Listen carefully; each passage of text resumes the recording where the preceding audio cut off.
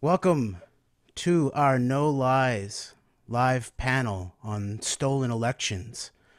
I'm Jeremy Rothkushel. I'm going to be your host for today's panel. We have an incredible group of panelists bringing very crucial backgrounds and expertise on this question that we are going to be analyzing today.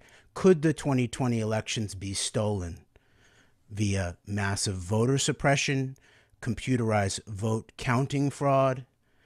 Will your mail in vote be counted in 2020? What if Trump loses in 2020 and refuses to leave office? What can we do about it? And what can we do to make sure that our vote and our neighbor's vote and your vote will be counted? So thank you so much for joining us. I just want to go over our format real quickly before I introduce our panelists. We're going to have each panelist give a 20-minute presentation on their specific subject, and then we're going to have 10 minutes of back and forth amongst the panel, including potentially disagreements or furthering of the analysis.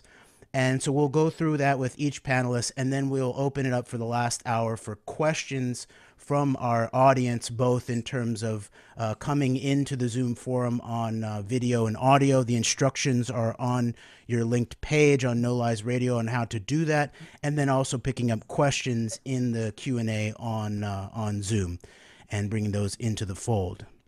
So I want to briefly introduce our panelists. I will give them a more further biography as they do right before they do their own presentations. But we have Jonathan Simon, who's going to be speaking on the history of computerized election fraud. Jonathan is the author of Code Red, Computerized Elections and the War on Democracy, now with the updated Election 2020 edition. He's the executive director of the Election Defense Alliance and has published numerous papers on various aspects of election integrity since 2004. Then we have Jennifer Cohn.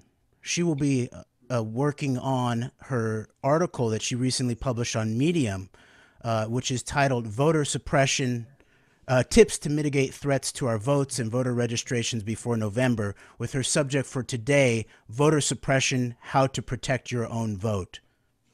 Jennifer Cohn is an election integrity advocate, writer, and freelance journalist whose election integrity articles have appeared in the New York Review of Books, Who, What, Why, TYT Investigates, The Brad Blog, and Salon. Since the 2016 election, she has focused her professional efforts exclusively on investigating and exposing our country's insecure computerized elections. And then finally, we have former Senator Timothy E. Wirth, who will be focusing on his recently published article in Newsweek titled How Trump Could Lose the Election and Still Remain President, with his specific subject of today of what if Trump loses in 2020, refuses to leave office, and what we can do about it.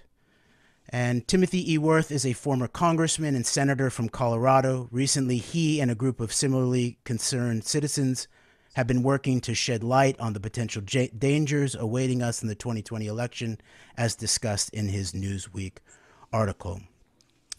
And as I said, my name is Jeremy Rothkushel. I am a co-producer of the Antidote radio show, which ran for 3 years weekly here on No Lies Radio, and the much too promised land, Understanding Israel Palestine on Kansas City KKFI Community Radio. And I just want to give a brief input about the way that I see this subject framed. In a way, what we have perfectly amongst these panelists is we will be dealing with the background, the history of what we need to pay attention to here in terms of the vast evidence of computerized election fraud that Jonathan Simon will touch upon. Then we have, well, what do we do in this moment, in these coming months before November, where Jennifer Cohn, who also has a deep background on election fraud, voter suppression analysis, but will be touching directly on what do we need to attend to right at this very moment. And then stepping in with the future, the futuristic dynamics, maybe game theory, and figuring out what we might do or what might happen come November into January, and what the proper response might be will be Senator Wirth. And in many ways, I believe that this subject is at the epicenter of what Thomas Jefferson, in his letter from 1787, touched on when he said that if he had to choose between a functioning government and a functioning press, he would choose the latter. And of course, what we're up to here is working to use the latter, the functioning press, in this case, really the functioning citizens' press, and to inform the people so that we might have the possibility of a functioning government at some point in our American history here. And then finally, this question of the intersection of deep politics and the deep state. The dean of deep state analysis, Professor Peter Dale Scott, seemed to lay out that the question of the deep state is really about the intersection of the national security apparatus with the underworld of mob economics, of gangsterism. And in many ways, this is what I proposed when the Trump administration came into power, that what we had seen was a transversal, really, of the deep state, where the gangster mob underworld had risen to the commanding heights of our government in many ways. And so these questions only become more and more important in a day and age where, almost in a biblical fashion, I would say, our people are starved of knowledge, and we are dealing with plagues and wars and rumors of wars. And yet here at the table, the question of where we, the people, and our knowledge of what's going on meets the question of how we decide who is going to represent us in the government. So with that said, I would like to introduce Jonathan Simon to give us his presentation on the history of computerized election fraud. As I said before, Jonathan Simon is the author of Code Red, Computerized Elections and the War on American Democracy, Election 2020 edition, and he updates it, consistently, continuing to do the analysis every cycle of our voting process. He's the executive director of Election Defense Alliance and has published numerous papers on various aspects of election integrity since 2004. He's appeared in Stealing America Vote, the American Vote by Vote, and Stealing America by Vote, I think the title of it is, and Uncounted, The New Math of American Elections, among other documentaries. So you can go see his website at Code Red. Dr. Simon is a graduate of Harvard College and New York University School of Law. All right, Jonathan Simon, please take us away. Thank you. Hey, thank you, Jeremy. And a big thanks to Alan Reese and No Lies Radio for setting this up, and for all the participants that come see what we have to present today. I don't think it's any secret that election 2020 is in deep trouble and really uncharted territory. And a lot of that is related to COVID and the way that we are affected by COVID as voters, as vote counters, verifiers of votes.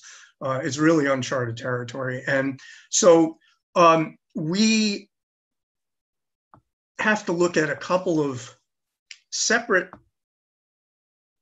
aspects of what's going to go down in the months ahead. And it's going to include the casting of votes, the counting of votes, the verifying of votes, and what happens in the post-election period. And a lot of what we're going to talk about today will have to do with that post-election period, will have to do with the casting of votes. And a lot of the alarm in the media that's going around now has to do with that post-election period. What if Trump loses and doesn't want to leave office? And other scenarios that Senator Wirth will be getting to, and the impediments to casting votes, the polling places that are closed, the clampdown mostly by the GOP on mail-in voting, making it more difficult to cast a vote. But what I'm going to talk about and present a little bit about is really the backstory to all this, how we got here, the elections of the computerized voting era, because we also have to deal with the counting of the votes and the fact that that is still concealed, it's computerized, and it's just almost laughably vulnerable to manipulation. And so this will be sort of a story of how that vulnerability has played out over the last 20 years. I really could take about 3 or 4 hours in presenting it.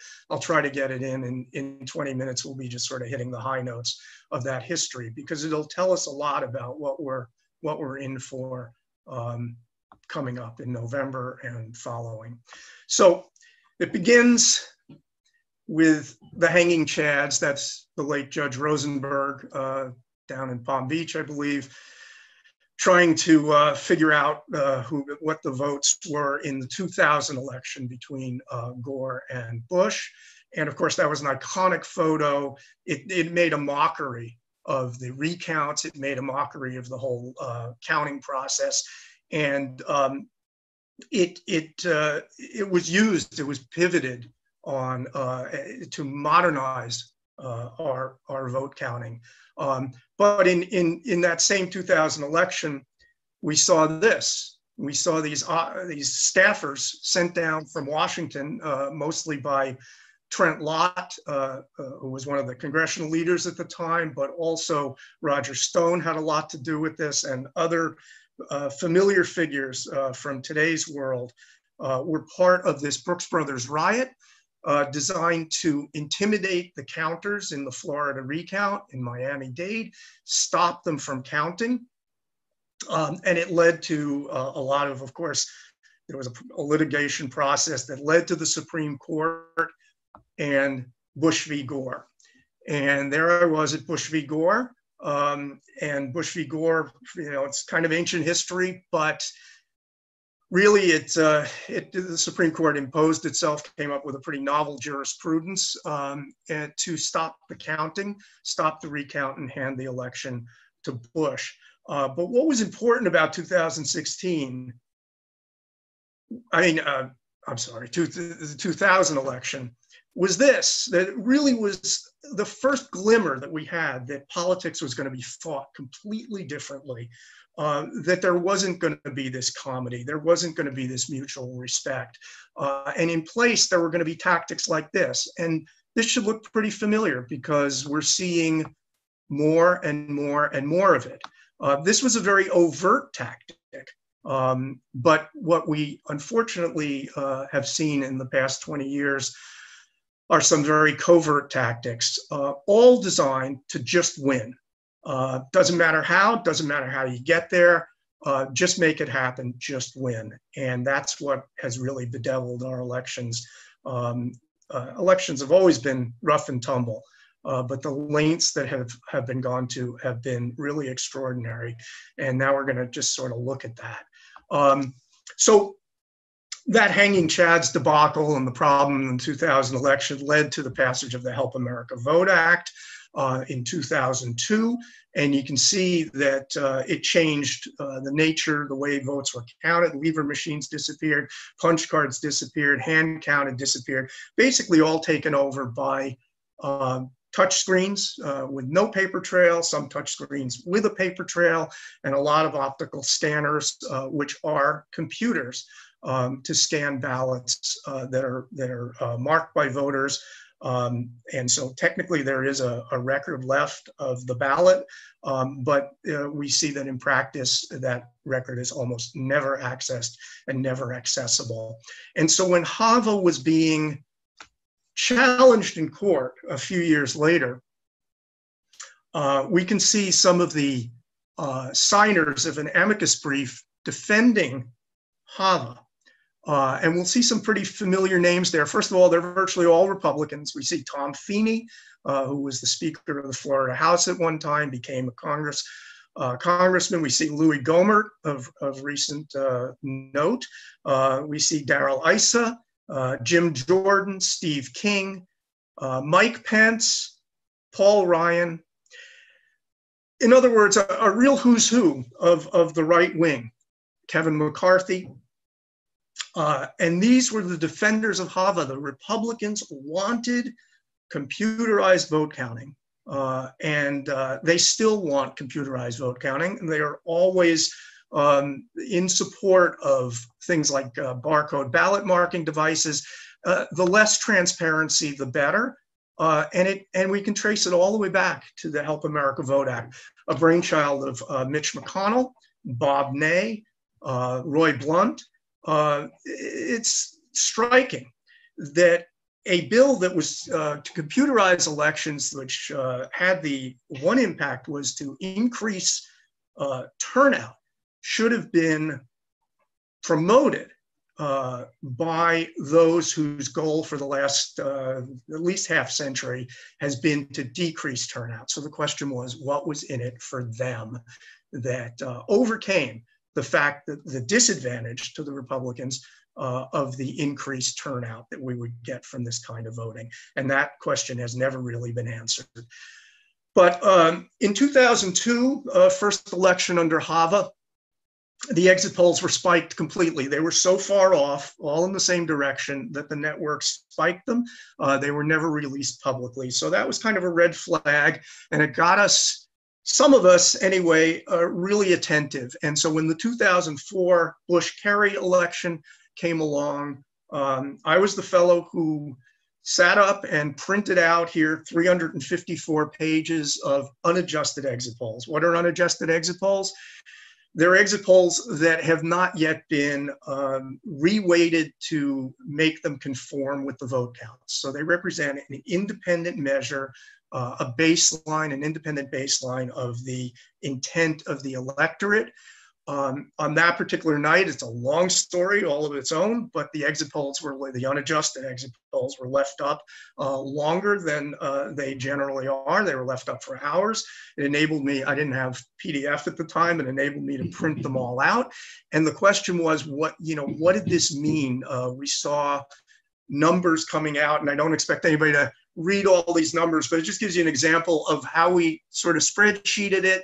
We looked at the pattern, and we saw a very, very damning pattern in 2004. And what that pattern was that concentrated in the key states, the swing states of Ohio, Pennsylvania, Florida, New Hampshire, New Mexico, Colorado, there were these large red shifts, which meant that the exit polls favored Kerry, the vote counts shifted and favored Bush. And in many cases by an amount enough to reverse the outcome of the election. So if the exit polls had been correct and the vote counts wrong, then Kerry would have won that election, apart from all the specific shenanigans in Ohio. But what we also found was that this pattern, this tendency of shift, was concentrated where it mattered. In other words, we didn't see nearly as much of it in the safe states that didn't matter from an electoral college standpoint. So we saw a pattern, and we'll see this pattern again, what I call a second order comparative. So we're not just looking at exit poll versus vote count. We're looking at these exit polls versus these vote counts, and those exit polls versus those vote counts. And it's a more sophisticated way of using the exit poll information or tracking poll information, any kind of independent baseline. When we can set it up this way and we see different things happening in competitive races from non-competitive races, that becomes very strong and very probative. So what we saw led to a graph with a very, very small possibility that Bush had actually, I'm looking for my pointer here, yeah, a very small probability that Bush had won if the exit polls were valid. And I will say this about exit polls, they come in for a lot of criticism, often discredited, definitely a punching bag for the media and certainly for the right wing. But the reality is that the methodology and the inner workings of exit polls happen to be a lot more transparent than the workings of the computerized vote counts. If you just think about that for a second, what we're relying on and considering as gospel, the computerized vote counts, are far more opaque than the exit polls. These votes are counted in the pitch dark of cyberspace by partisan outfits, and we see these disparities and these anomalies and these shifts, and they're always going, basically always, in the same direction. So sometimes a cigar is just a cigar, but when you have a whole box of cigars and they're all pointing in the same direction after they've been shaken up and tossed around and thrown on the ground, and they all come out pointing in the same direction, that's a whole nother story from an evidentiary or a forensics standpoint. So there I was presenting at the National Press Club, the graph that you just saw. There was a lot of hubbub at that time. We actually demonstrated Steve Freeman in a book called Was the 2004 Presidential Election Stolen? Really went deep dive into the data. We had much more data available then than we do now. Again, a complex issue, but that was the reality.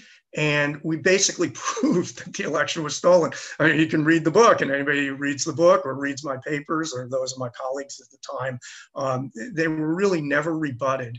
And the evidence was extremely strong that there was vote count manipulation. So we then went on and looked at the 2006 election. And this is, again, not meant to really study in detail. What we were able to do in 2006 is to show that the exit polls, which demonstrated a much greater landslide for the Democrats in the House of Representatives and also the Senate, but we were focusing here mostly on the House,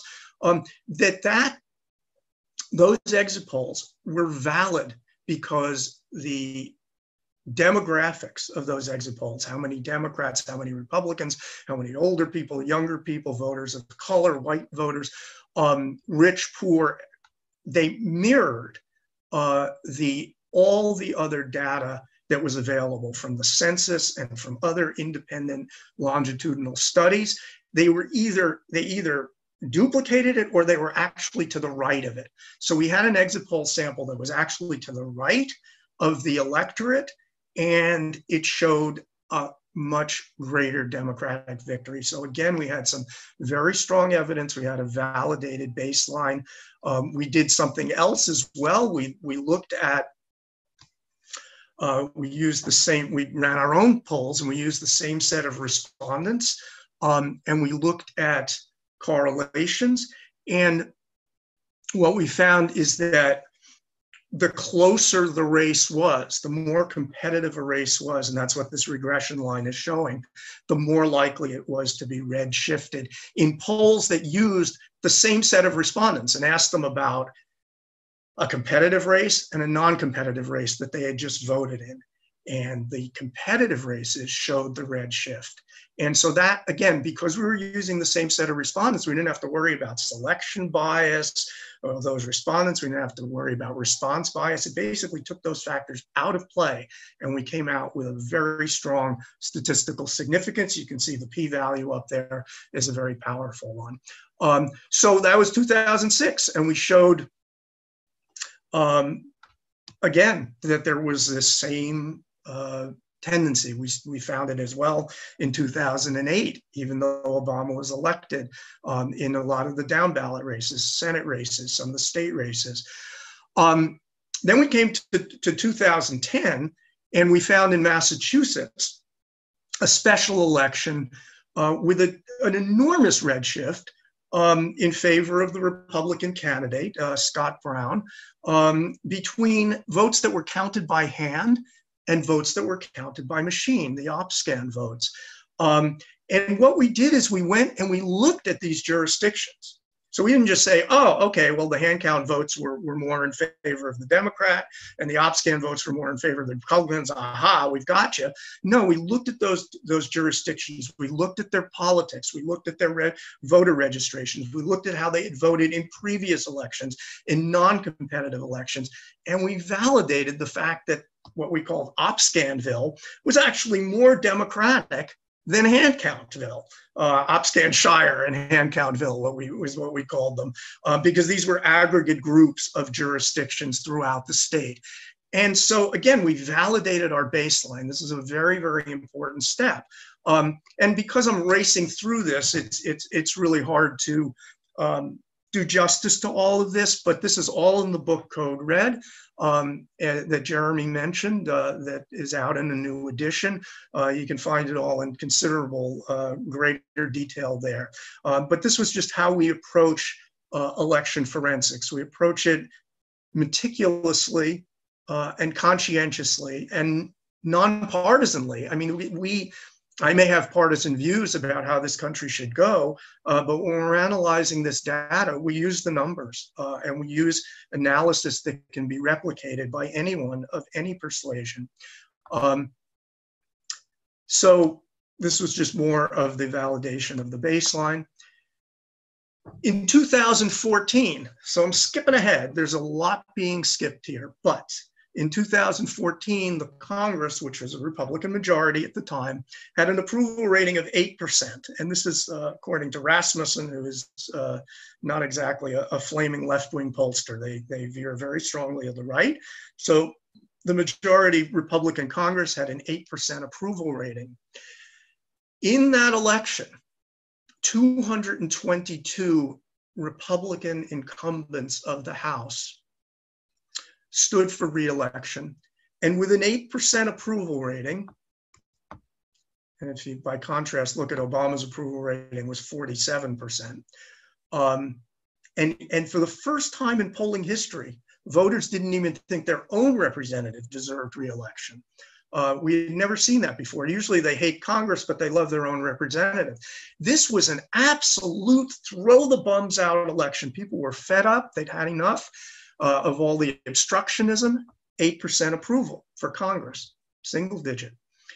Of the 222 Republicans who stood for re-election in the House, 220 succeeded and were re-elected. There's a re-election rate of 99.1% on an approval rating of 8%. This is not how a democracy is supposed to work. And it really raises and begs the question of what's going on. Who's making these choices? Is it the people, the voters? Is it the programmers of the machines?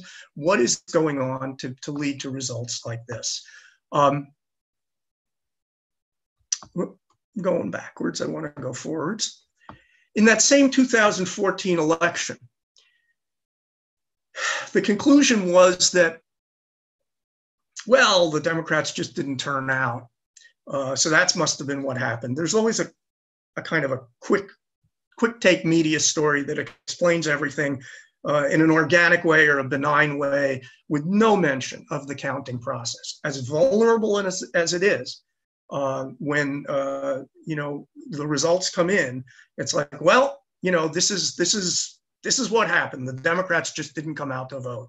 Well, that same election, here are all these liberal or progressive ballot measures in some states, not all red states either.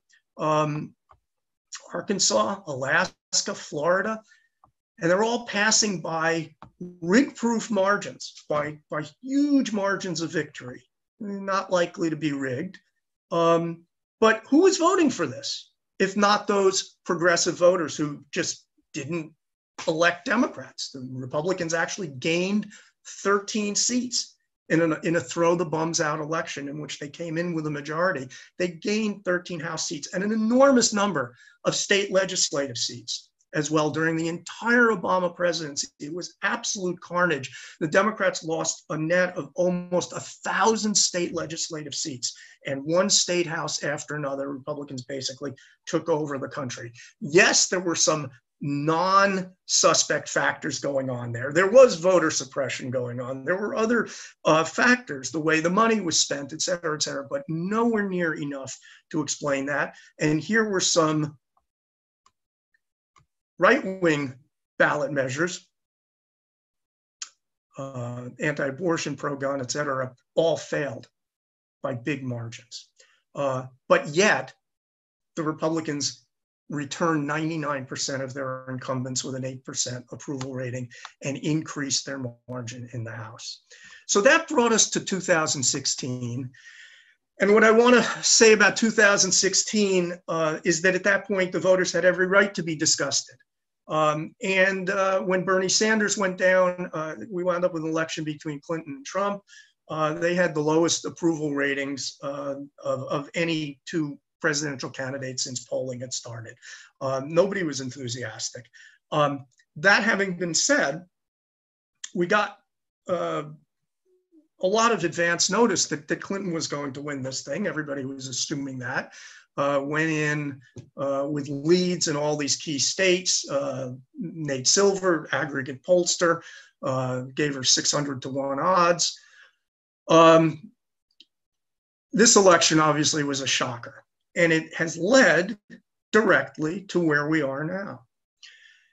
In that election, the exit polls played a very important role in our forensics. What we saw there, and I want to try to be as clear about this as I possibly can, was there was a sample taken of the nation as a whole. And that included competitive states, non-competitive states, whole 9 yards. And that sample, there was a little red shift, but basically it was within the range, expected range of margin of error. It was basically accurate, in spite of the fact that apparently it had too many college-educated voters in the sample and all that. No matter what, slice it and dice it, it came out right. But in the states that mattered, North Carolina, Pennsylvania, Wisconsin, Florida, Ohio, which is not listed here, we saw not only huge red shifts given the sample size. These were way outside the margin of error, but red shifts that reversed the results. In all of these 4 states, reversed the results. If these exit polls, as the national exit polls seem to be, and these were taken by the same firm on the same day using the same methodology, if they were correct, then Clinton won this election, going away not just the popular vote, but the Electoral College by a near landslide.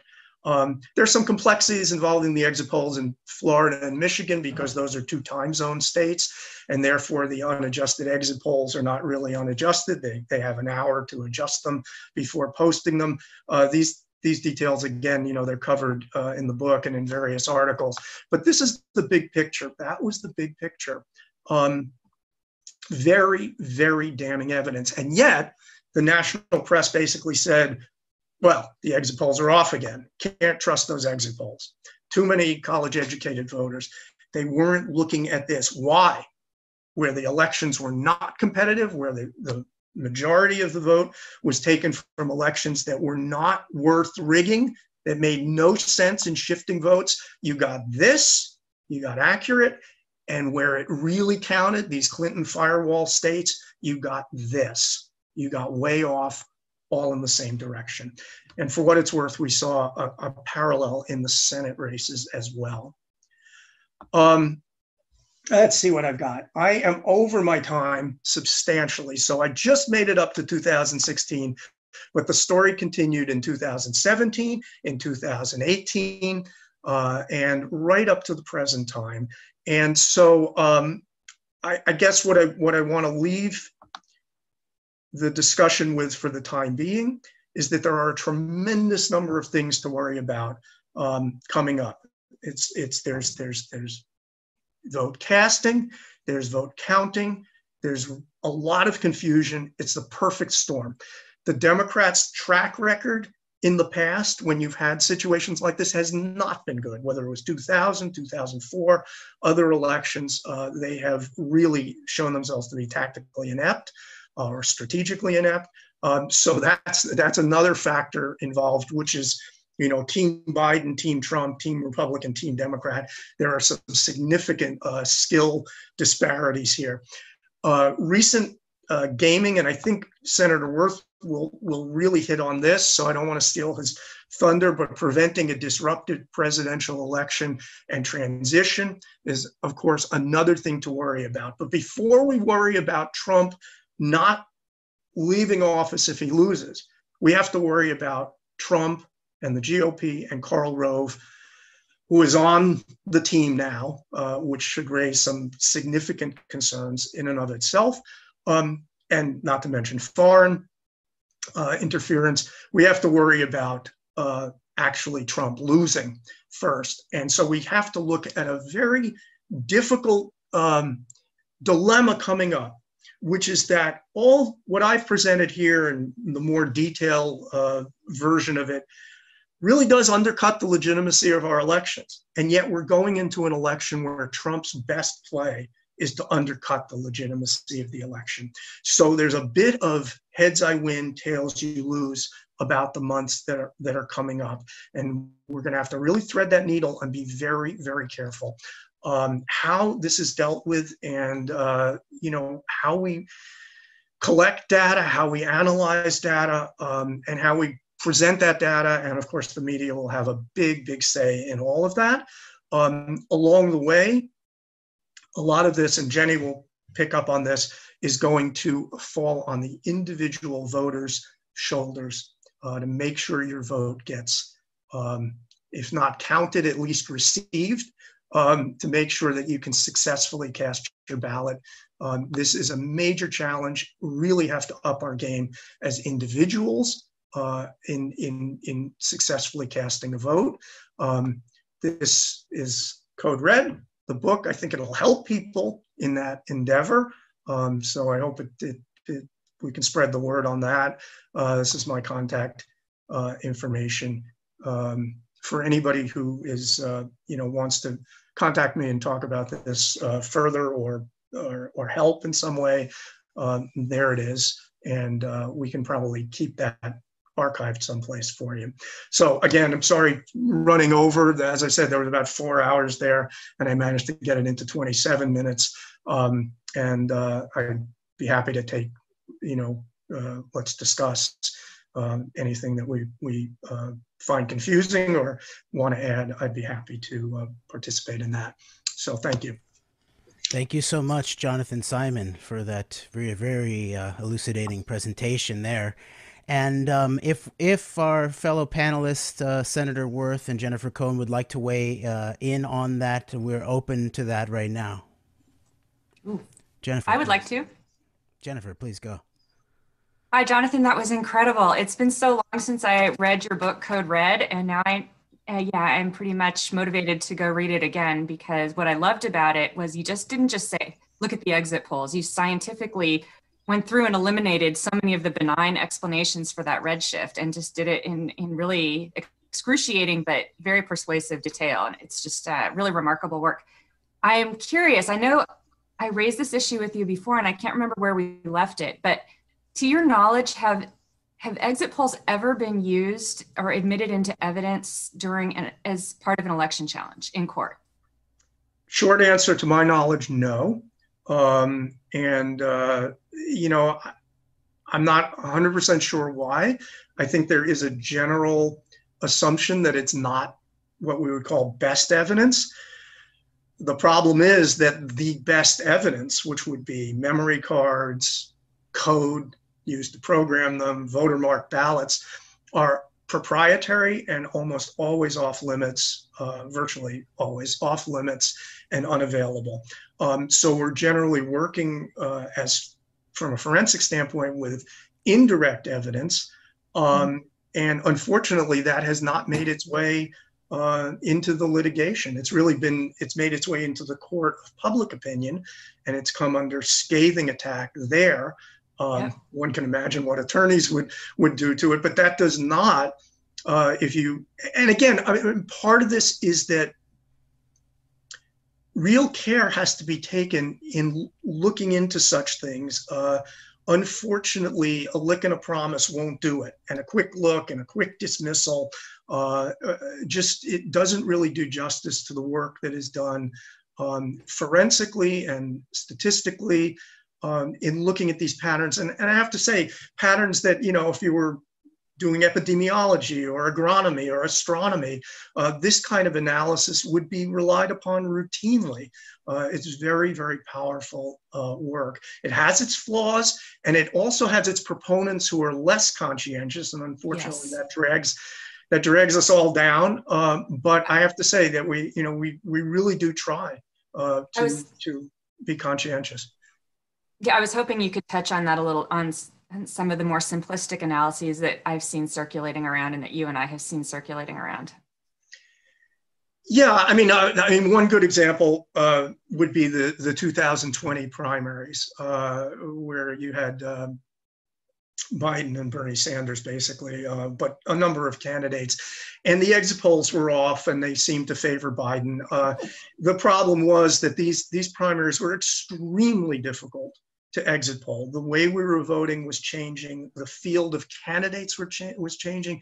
People were withdrawing. They were making endorsements, Klobuchar, Buttigieg. There was tremendous amount of flux and very, very difficult to get a handle on who the electorate actually was going to be. And there were a lot of organic explanations for why Biden came through the way he did. And I don't say this as a partisan for Biden, just as an observer of the process. And yet you had people going out and screaming fraud from the rooftops based on exit polls that really had no baseline. They had no validation. They were methodologically very different and quite a bit weaker from those we were looking at in the past and in the 2016. So it's that kind of thing. It makes it easy for the critics and the debunkers to basically say, see, this is basically crap. And one really has to work at it a little bit to, comprehend and fully understand what's being presented and what is probative and what is not. Thank you. Yeah. Jeremy? Jeremy's muted. Yes. Yes. Okay. Do you want to raise something, Senator Wirth? Yeah, I was going to, Jonathan, that was fascinating. I would say we were with John Kerry on the night of 2004 and thought at the end of the evening, right before midnight, that he was going to be the next president. and we certainly were wrong.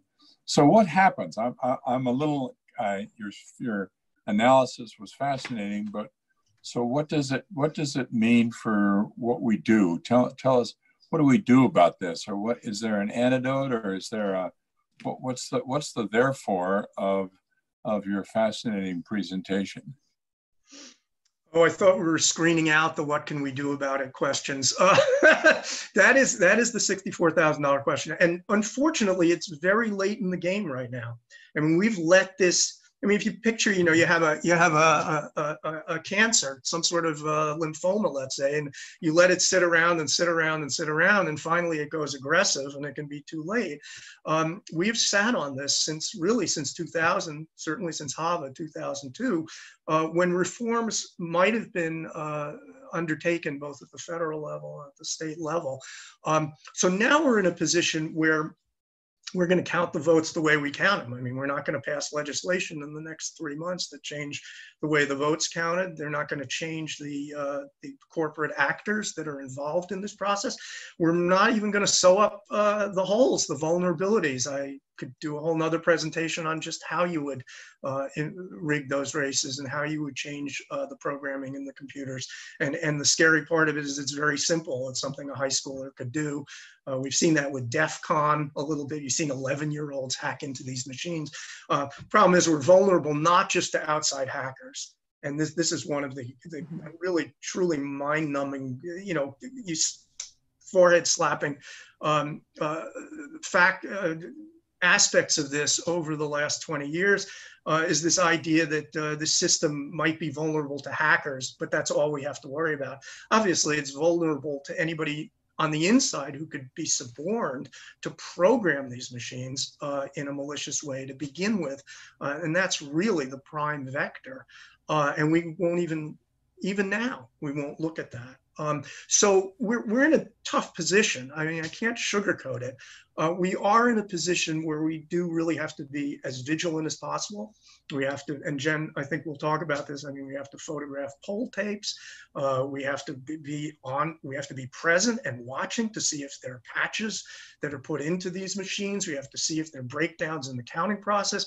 We have to load, upload, download, I can never remember, not a computer guy, but, running totals of votes to look for anomaly patterns. We're going to pull exit polls if there are any.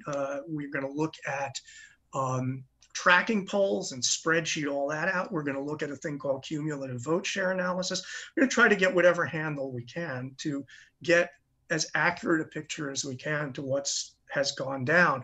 The problem is this is a process and a system that was designed for concealment, the vote counting process. It's not transparent. In other countries, they've recognized the error of that way. The Netherlands, Ireland, Norway, New Zealand, Germany. These are countries that went away from the machines and started counting their elections publicly, observably, by hand, by humans, where the process could be watched by members of both sides and any independent observers. That's really what guarantees you a fraud-free election. We haven't gone there. And so we're looking at a very, very corruptible system. And we just have to do what we can as individual voters. I mean, going into this year, I was working on something called the We Count Now initiative. I was trying to recruit individuals, I was hoping by the millions, certainly by the hundreds of thousands, to basically sign up to count votes and to present this to their election administrators at the local level, at the county level, state level, say, here we are. Don't say you can never find the staff. There are 1,000 of us right here. We're ready to count this election.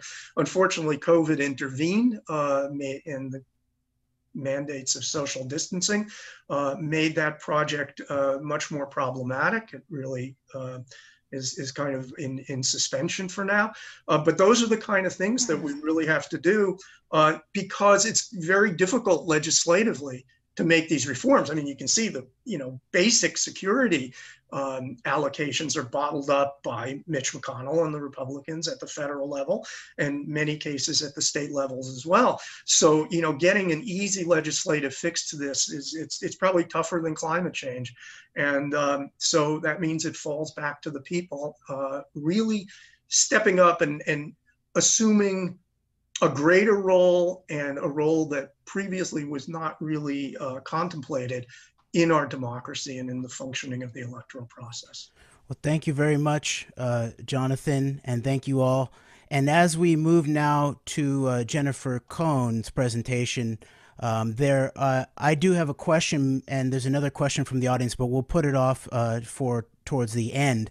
But for the time being, there is a question in the chat that just maybe we should put on the table as a larger awareness from Edward Averill, with the idea, could transparency be legally defined and applied so that computer voting that doesn't support transparency would not count, such as shared ballot images would re-enable volunteer support without COVID problems? And so we will come back to other questions towards the end here. But up next, we would like to hear from Jennifer Cohn on voter suppression, how to protect your own vote. And you can go see her Medium article, Tips to Mitigate Threats to Our Votes and Voter Registrations Before November.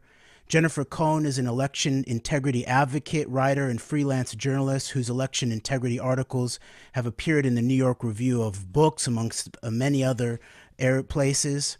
Since the 2016 election, she has focused her professional efforts exclusively on investigating and exposing our country's insecure computerized elections. Jennifer graduated from the University of California, Los Angeles, West Side, in 1989 and Hastings College of Law in 1993. She was a law partner at Nielsen, Haley, and Abbott in Marin County for many years, where she specialized in insurance coverage and civil appeals.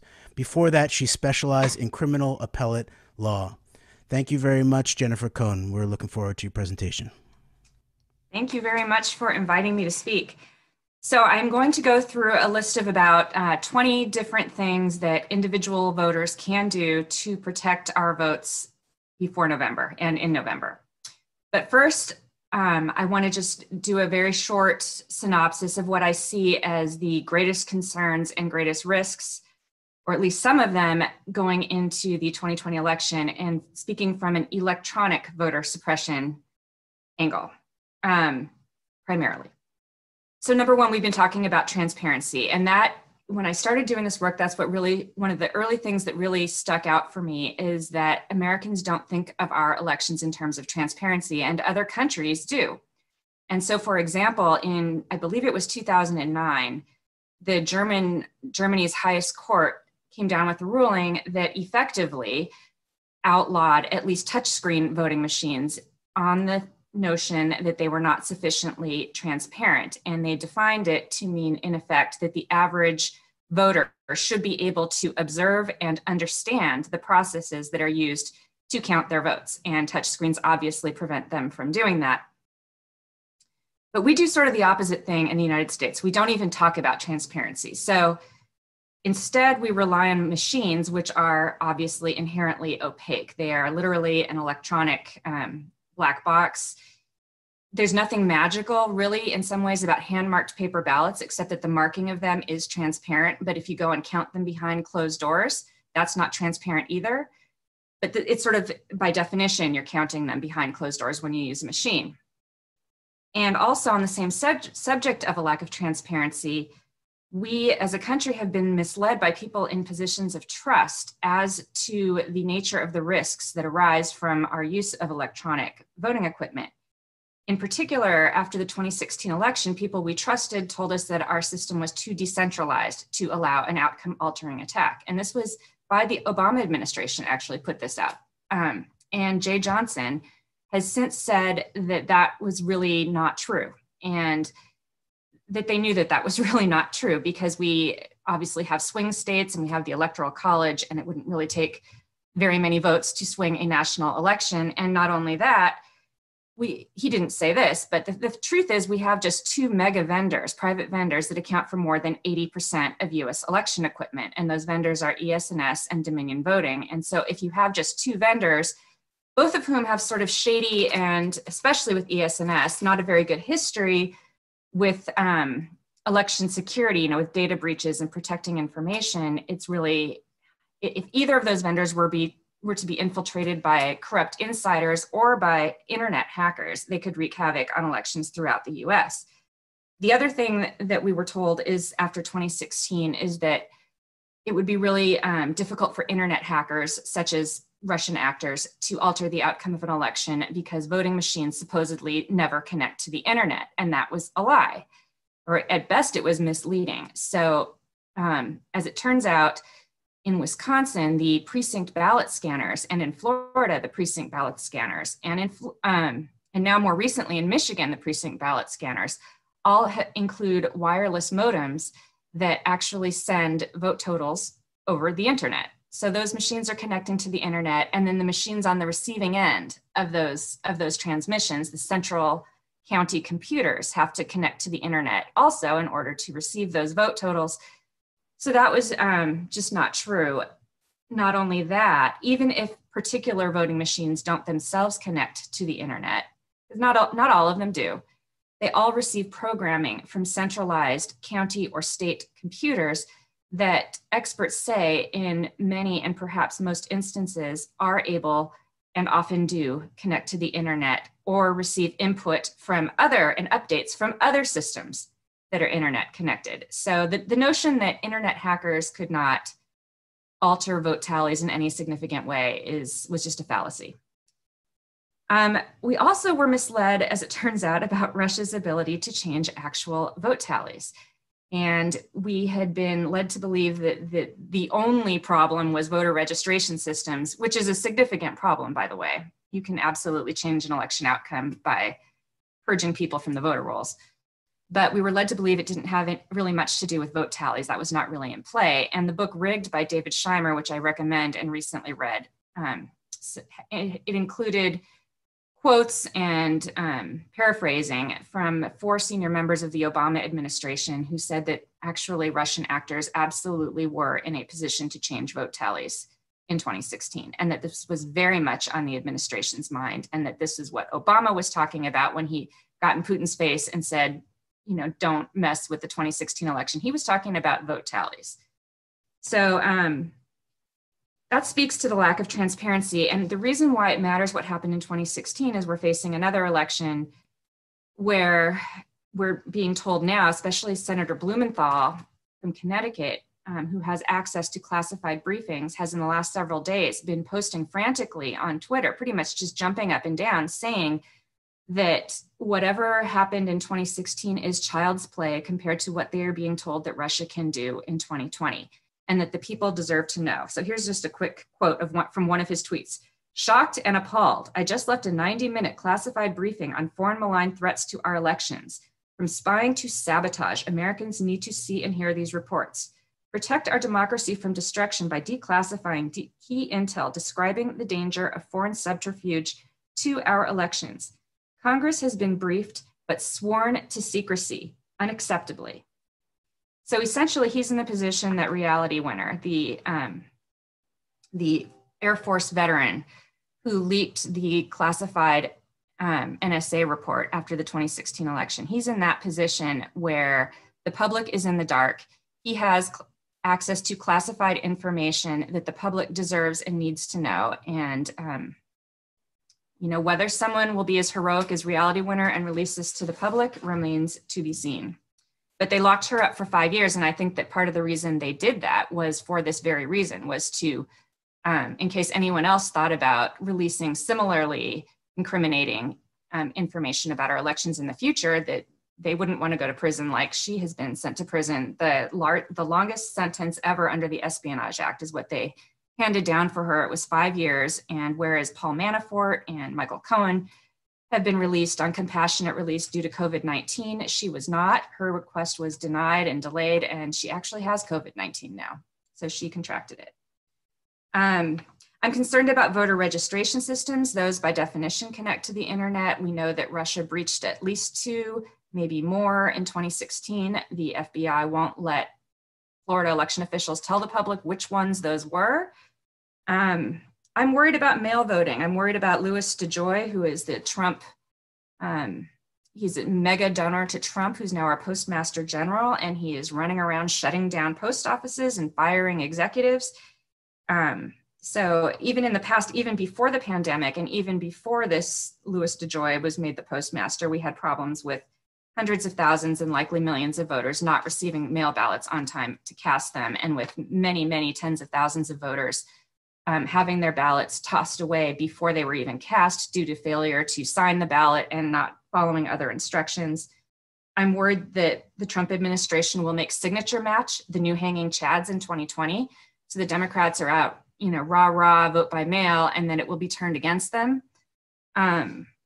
With in-person voting, had been my main focus before the pandemic, but I'm very concerned because we do have these internet-connected ballot scanners in swing states. The ES&S's DS200 precinct ballot scanners have wireless modems in Wisconsin, Florida, Michigan, and Illinois, and perhaps elsewhere.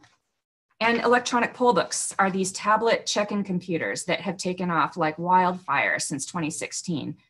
We had them in the past, but they have, as of 2018, they were up 50%. They were already in a quarter of the states. I imagine 2 years later, it's much higher, and they connect to the internet, and they are using them to program activation cards for new touchscreen voting machines that in and of themselves have already been considered very unreliable and insecure. And experts have said that we should be using hand-marked paper ballots for most voters, not these touchscreens. But they're also activating these new touchscreens with electronic poll books that connect to the internet. And then the absence of robust manual audits. There were efforts to get legislation that would have required robust manual audits for all of our federal elections, and the GOP killed them all.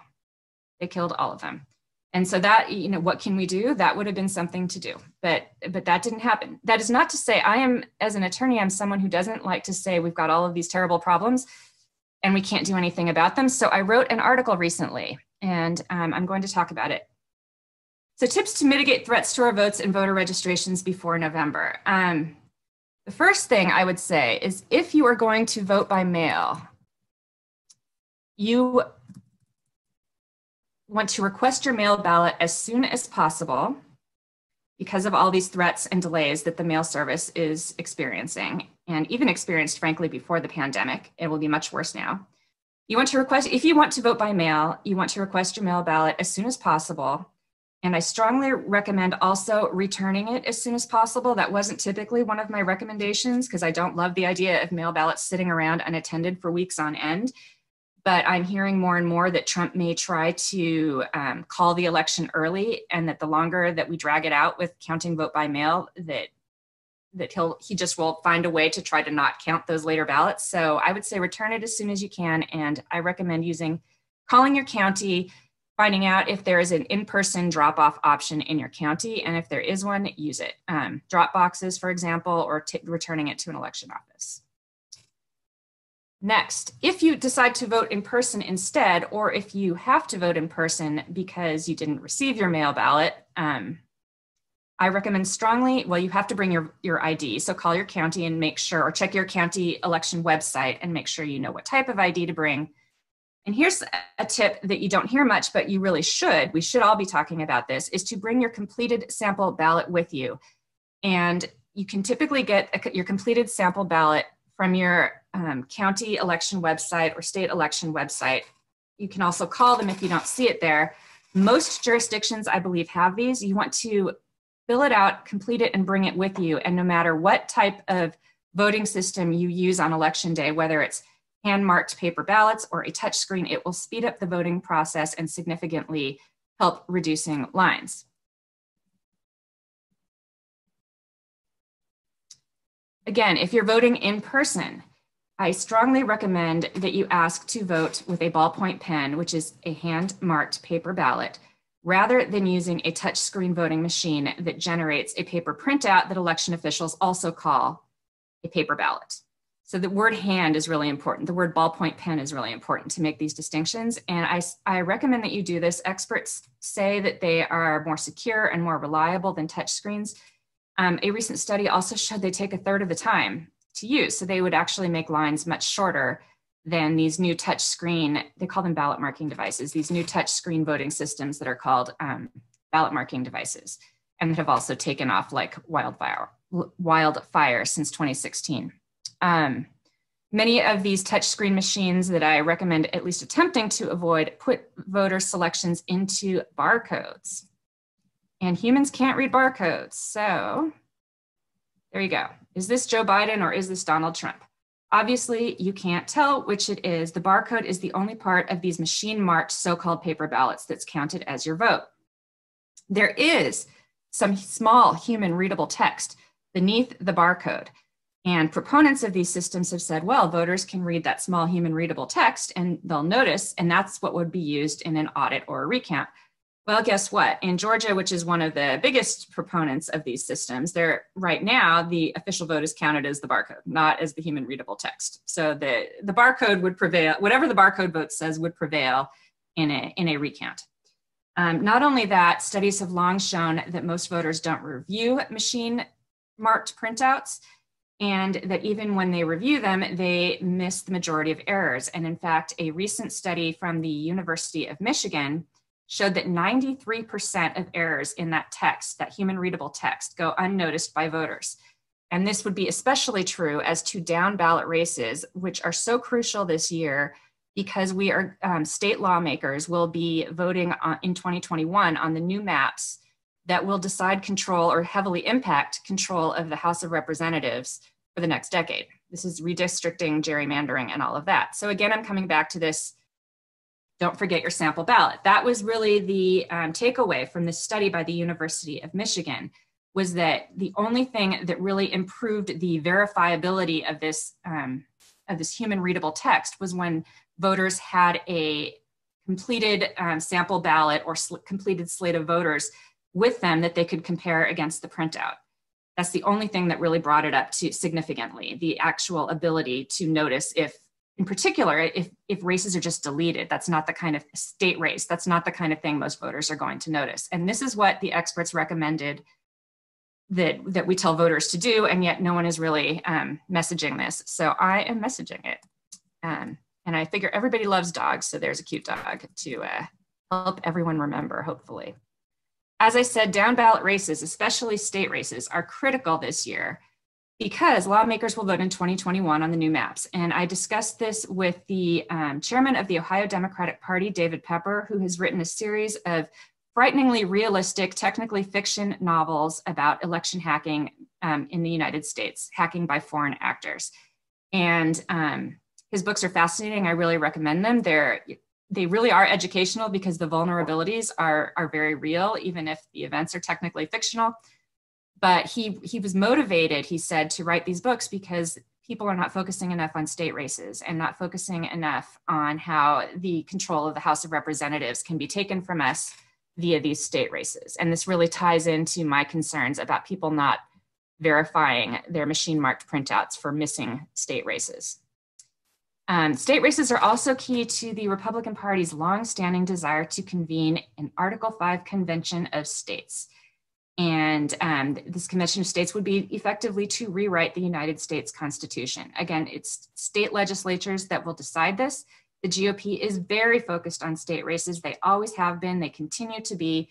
Incidentally, America's largest vendor, ES&S, accounts for 44% of US election equipment and has donated $30,000 to the Republican State Leadership Committee since 2013, whose mission is to take over state races, have Republicans take them over. Another tip, confirm your voter registration several times between now and the election. Save a screenshot of the registration for confirmation as proof. The reason for this is we need evidence. If we're going to be able to launch, if we need to file election challenges after this election, and I hope we don't, we are going to need evidence that fishy things went on. So we need things like screenshots, et cetera. And voter registration systems remain very vulnerable. Again, they connect to the internet, and they were breached in 2016. And by the way, the FBI couldn't say with certainty whether data was altered or not. And I've spoken with experts who said that there would really be no way for them to know.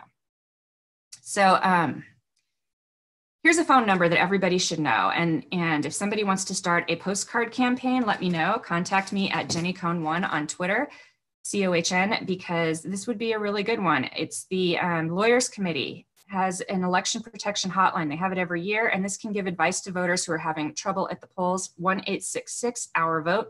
Everyone should know this number, and if you have any kind of trouble voting, you should call it. The only thing I can say, caveat I give about the election protection hotline is it typically does not make its numbers public. So it gets tons of phone calls. It knows where the problems lie, but I don't believe it typically makes its numbers public. I hope they change that.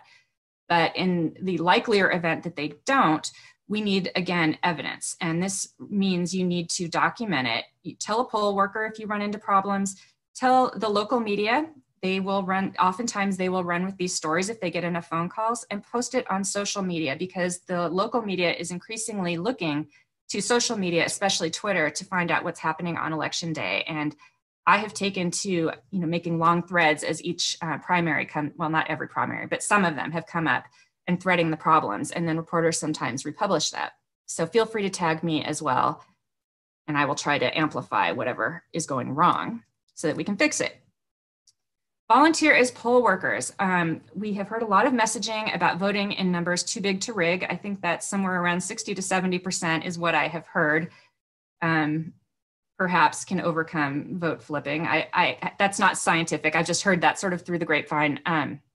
But really our responsibility has to extend beyond that. And it's hard with COVID-19. If you are young and healthy, especially, it would be great if you can volunteer as a poll worker. And this really ties into voter suppression, because the Republican Party wanted to close and has been closing polling places in large, urban, largely Democratic areas anyway. COVID-19 gives them cover if there are no poll workers. So the best way to fight back against these poll closures is to have poll workers. And you can volunteer by contacting your state or county party. So the Democratic Party, if you're a Democrat, the Republican Party, if you're a Republican, and asking to volunteer. Another thing we need are poll observers. It's a different category. You go and you watch at the polls, and you can you can do things like watching for voter intimidation. You can be trained to check and see if the zero tape, which tells you whether you don't want votes preloaded on the voting machines before voting starts. If you're a poll worker, if you're a poll observer, you are in a position to double check these things, and you're not as busy, I guess, as the actual poll workers. So maybe you can make more noise if there's a problem, but there are lots of things that you can check for. You can check the, well, I'll get to the poll tapes later, but you can also look for voter intimidation and help push back against that. Trump has said that he plans to deploy 50,000 poll monitors. He is prone to exaggerating, but I'm sure they will have a large team of poll monitors. This is sort of what Karl Rove's specialty is. He is working with Trump. So we need, the Democratic Party needs to have lots of poll workers and poll monitors as well. Poll observer is another word for it, poll watchers. And again, volunteer through your state or county political party. Let's see. This is something that occurred to me as I'm telling everyone to sign up as a poll worker and a poll observer. I want to make sure that they're adequately protected. Our recent messaging from Dr. Fauci says that people who come into high contact with a lot of people, such as healthcare workers, should, in addition to a mask, be wearing face shields. I think we need to start messaging this for poll workers and poll observers. So it's not a replacement for a mask. It is in addition, they're plexiglass. We need a campaign of some sort for this. If you're, you know, have the type of person that has a lot of self-initiative and you're looking for something to message, let me know, and I can help direct you to people who have, you know, the long email list for all election officials and that sort of thing, because we really need to message getting these face shields for poll workers and observers.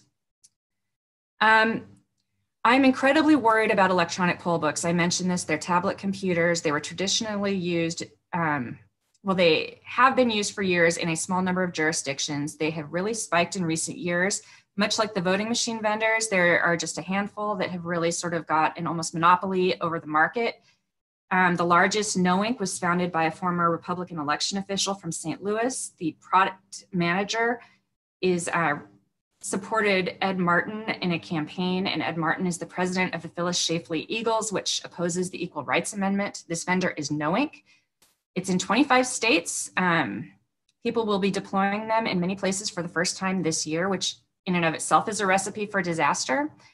And a lot of jurisdictions are going bare without backup paper poll books. And we need to figure out where those jurisdictions are, number one, and then we need to demand that they have backups. There's no good excuse not to have them. The Coalition for Good Governance, to my knowledge, is the only organization that has filed a lawsuit demanding backup paper poll books. They filed it in Georgia. And we need to, I think especially the Democratic Party really needs to follow their lead and file some lawsuits. But we can also just get traction, I think, in many places just by making noise, because it's common sense. These things connect to Wi-Fi and Bluetooth. They're going down right and left. Georgia, Los Angeles County was massive chaos. Same vendor, No Inc. They didn't have backups, neither did Georgia. Unacceptable. Yes, voters and voter protection groups should demand, and I've been messaging this for 3 years, that election officials provide backup hand-marked paper ballots for these new touchscreen systems that they call paper ballot systems. These touchscreen systems with the barcodes and the printout and everything, they can all break down. And so you need something that doesn't depend on a machine. Hand-marked paper ballots. I wish they hadn't bought those machines in the first place for use as a primary voting system at the polls. At least 20% of the US did buy these machines. They need to have these backup hand-marked paper ballots. The Georgia Democratic Party has finally filed a lawsuit seeking them. I wish they had fought the machines to begin with, but here we are, hand-marked paper ballots. Here's something else, consolidated vote centers. This is something that unfortunately Los Angeles County and even Democratic officials in Los Angeles County love the idea of closing all of our neighborhood polling places and consolidating them into these massive vote centers where everybody can vote anywhere in the county. And The problem with that is it requires tech and it does not allow for backup paper poll books. It becomes logistically impossible. So these voters can vote anywhere in the county. Vote centers are a recipe for disaster. Just Google what happened with Los Angeles County's primary. All throughout the US, there are pushes to move to this because of COVID-19.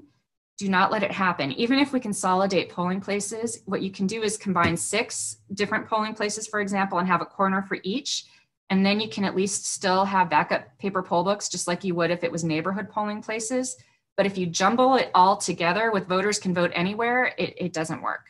So you have to really get involved with your county election officials and start attending their meetings, which are typically on Zoom now, and raise holy hell if you hear about these consolidated centers. Wireless modems in Florida, Michigan, and Wisconsin, they connect to the internet. We have enough problems with corrupt insiders. There's no reason to make it easier for foreign hackers to use the internet to get into our systems. So we need to, even if we can't get rid of them, I think we need to make noise that they're there in case Trump or other Republicans, or I guess Democrats too, if you're a Republican, you should know that there's wireless modems in these systems and they connect to the internet, and that's not okay. And it's relevant to election challenges if they're needed. Try to get them removed. I think there may still be time. Digital ballot images. So a group called Audit USA is doing really great work. The scanners for counting hand-marked paper ballots are electronic as well. And this also applies, by the way, to mail voting. People often think that is not electronic, but the scanners still are electronic. The good news is many of them take images of the ballots as they're being scanned, and images are much easier for the public to get through a Freedom of Information Act request or Public Information Act request, because you can just get them on a USB drive and then try to at least compare some of the totals to the images that you get. But unfortunately, election officials are destroying them. They are automatically created, they are public records, and officials in Florida, many Florida counties are destroying them, and other places as well. Audit USA has a pending case to preserve them. It will likely be decided next week.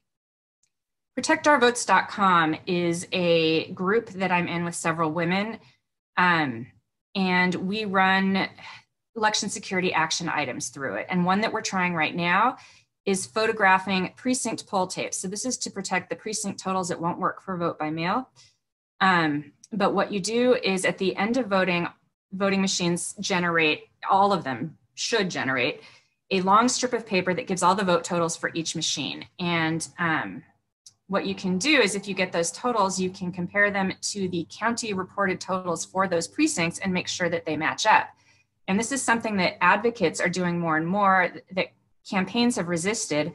But in Tennessee, in Shelby County, which is Memphis, an advocate and now election commissioner named Benny Smith used photographs of poll tapes to show that votes from predominantly Black precincts were disappearing somewhere between the precincts and the county tabulator, ES&S systems, in 2015. And it caused a huge kerfuffle, and the Republican election administrator who'd been investigated by the FBI resigned, sort of under a cloud of suspicion. He retired, said it had nothing to do with this, but there was a big write-up on it in Bloomberg. I wrote it up also more recently because Precinct Poll Tape Review also showed votes disappearing from predominantly Black neighborhoods in Georgia in the 2018 lieutenant governor's race. So if you're interested in helping with this, it's really easy. You go after the precincts close, you bring your camera, you take a picture of these poll tapes, you upload it to our website, and then we have analysts who you can sign up to do that too, to help us analyze them and compare them to the reported totals. If nothing else, remember transparency. We need transparency about, in particular, unexpected election losses. So if your candidate loses, do not let them play dead. Democrats in particular love to play dead. They can't seem to concede fast enough after suspicious election losses. Beto O'Rourke would be a perfect example of this. I love the guy, but he rolled over way too quickly, especially given all of the media attention with vote flipping touchscreens. And finally, if you want more information about election system vulnerabilities, you can check my Twitter account, which is @JennyCohn1. And most of my published articles, and there are a lot of them, and most of my interviews, there are quite a few of those as well, are in the library section at protectourvotes.com. And I've added a section which includes videos, articles, and books from other sources. It includes Jonathan Simon's books. It includes David Pepper's books. He's the head of the Ohio Democratic Party I mentioned. And so anyway, that's a really good resource for you. Thank you very much. Thank you very much, Jennifer Cohn, for that very comprehensive and urging us towards being proactive in terms of our situation here. And I would like to turn it briefly to our other panelists that they have input here, but we're a little bit behind, so I'd like to make sure that we get to Senator Wirth's presentation before too long. And just at the end there, Jennifer, you touched on the question of not letting Democrats go lie limp, basically, after these things are over. And so I'd just like to bring up a question from the audience by Josh Middledorf about why do you think the Democrats have been so shy about calling out a system that is rigged against them? And because as we've seen that it's not just a code red coming from the right. And I would also urge people to look at your Twitter thread, Jennifer, in terms of some of the really incredible threads you've done around such groups as the Council for National Policy, that really is an institutional backstop in many ways for some of this vast right-wing conspiracy, as it might properly be called. But at the same time, we see over and over again, whether it's 2004, the Senator Wirth referred to in terms of time with John Kerry, or more recently, you know, in this primary, the Democrats seem to roll over so quickly. And maybe we'll have more time to touch on this after the senator's presentation, but I just wanted to bring that into the fold. Jonathan, you have some input here? Oh, Jennifer, sorry. I'm sorry. Yeah, no, I did want to say something about that. So certainly there is a you don't want to appear as a sore loser mentality. And I feel like the Democrats have kind of caved to Republican messaging on that. They probably taunt them, you know, make them think like, well, we're going to call you a sore loser. And so the Democrats say, oh, no, we don't want to be a sore loser. I think with John Kerry, it was partly that. He has said it was because it would just end up in the Supreme Court again. And, you know, we saw how that ended out with the Gore election. But I also think he wanted to be Secretary of State. And I have to say what makes me really angry about that, and he felt it would destroy his career basically if he came out and suggested that our elections weren't legitimate, even if perhaps they weren't legitimate. He has said now about 15 years later that they actually did suspect electronic vote tally manipulation in 2004. But he waited all this time and he only said it, you know, very, very quietly to Brian Lehrer. There's a little teeny passage in his book. I think he wanted to be Secretary of State, and okay, that's great. But, you know, he was Secretary of State under Obama in 2016, and he also remained quiet about the fact that Russia was in a position to change vote tallies. And I'm not okay with that. I am a Democrat. I am what probably a lot of people would have called a centrist Democrat. So, you know, Kerry supporter and everything. I am not okay with being misled and not being told these key facts. And I think it was partly career progression. And there's a lot of groupthink that says that prioritizes trust in elections ahead of having trustworthy elections. And that is ridiculous and not okay. And it is it has been the predominating viewpoint in 2016, but the problem is you never get anything fixed if you aren't honest and public about it, especially if you're dealing with bad actors. To think that you can finesse a possibly illegitimate election and that it will then become fixed under that administration is the height of, I don't know the word, naivete. It's ridiculous. So in any event, I think we need honesty and transparency about elections. I don't think people expect our elections to be perfect. They expect people they trust to be honest and open with them when problems arise. Jonathan, were you seeking to weigh in here?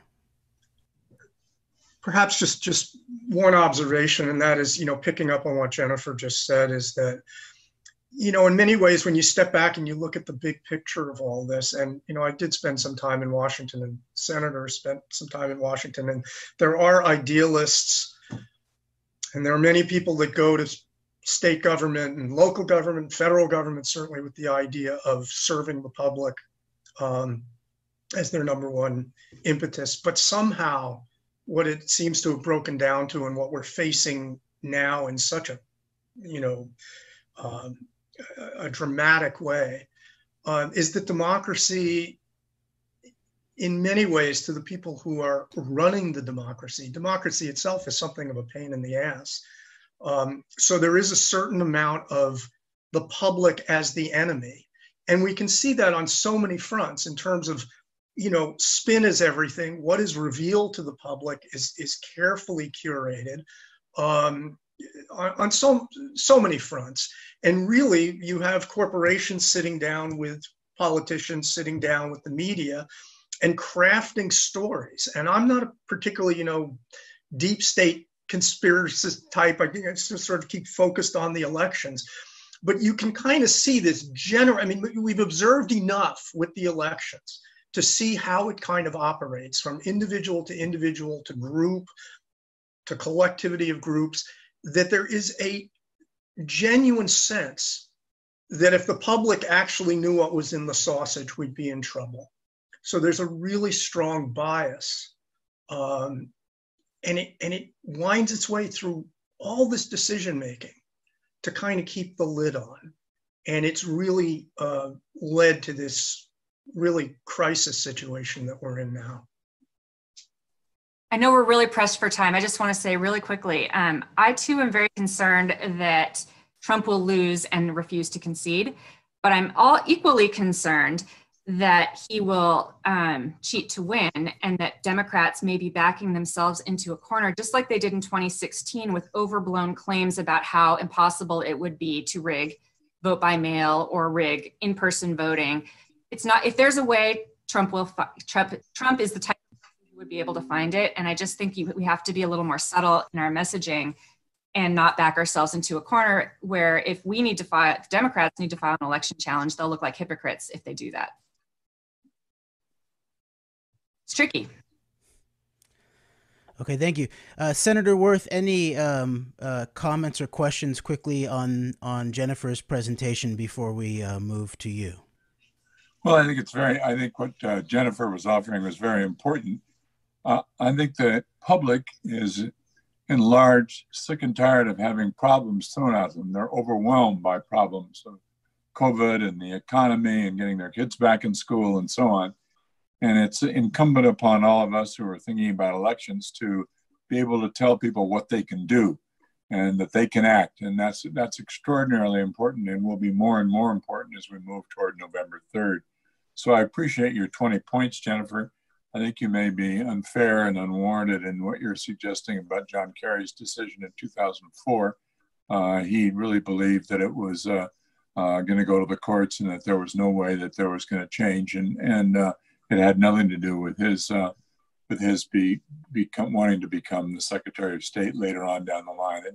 That doesn't fit, I don't think. But anyway, I appreciate your many points. Whether it was thrown out in the courts or not, the truth matters. And the fact that we're hearing it 14 years later, as opposed to back then, the problem never got solved. So, well, I mean that whatever you heard, is just not the case. Up next, we have former Senator Timothy E. Wirth on what if Trump loses in 2020, refuses to leave office, and what we can do about it, addressing his recent Newsweek article titled How Trump Could Lose the Election and Still Remain President. Timothy E. Wirth is a former congressman and senator from Colorado. Recently, he and a group of similarly concerned citizens have been working to shed light on the potential dangers awaiting us in the 2020 election, as discussed in his Newsweek article. Wirth began his political career as a White House fellow under President Lyndon Johnson and served as Deputy Assistant Secretary for Education in the Nixon administration. In 1970, Wirth returned to his home state of Colorado and successfully ran for the U.S. House of Representatives in 1974. He represented the Denver suburbs from 75 to 87. Wirth was elected to the U.S. Senate in 1986, where he focused on environmental issues, particularly global climate change and population stabilization. Following these 2 decades of elected politics, Wirth was national co-chair of the Clinton-Gore campaign, and from 93 to 97 served in the U.S. Department of State as the first undersecretary for global affairs. Senator Timothy Wirth, please bless us with your presentation. Thank you. Thank you very much, and thank you for emceeing the program. It's incredibly interesting, and I look forward to following up with both of our panelists.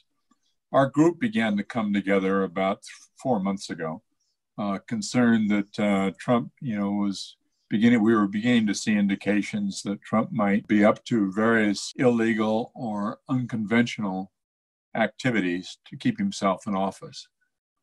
Trump has one word in Trump's vocabulary, which above all others he fears, and that's the word loser. And the idea, if you can imagine Trump accepting the fact that he would be the largest and most prominent loser in American political history, gives you a sense of how aggressively he's going to battle to keep himself in office.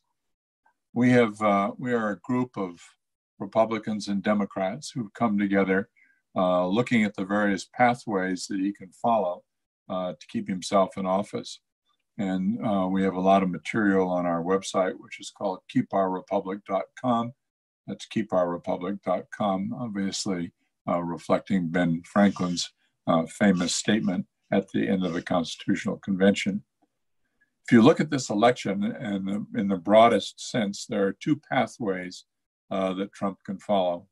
One of those is the electoral process, and seeding, S-E-E-D-I-N-G, seeding chaos along the way, which he is well on his way to doing. And the other is the invocation of the vast number of secret emergency powers, which he holds and which he can invoke when we get toward the middle of December and into January. On the chaos side, I think it's pretty clear that we can all see what he's doing, see what's happening in terms of the Postal Service and attempting to erode the Postal Service's capability. This is remarkable at a time when there are two institutions in America today that have the public's respect, the military and the post office, and he's taking on the post office frontally, and at the same time, which people aren't really watching very carefully, putting a lot of his cronies in the top civilian levels of the military, and you wonder, what's that all about? Why is he doing that? Look, we'll come back to connecting the dots.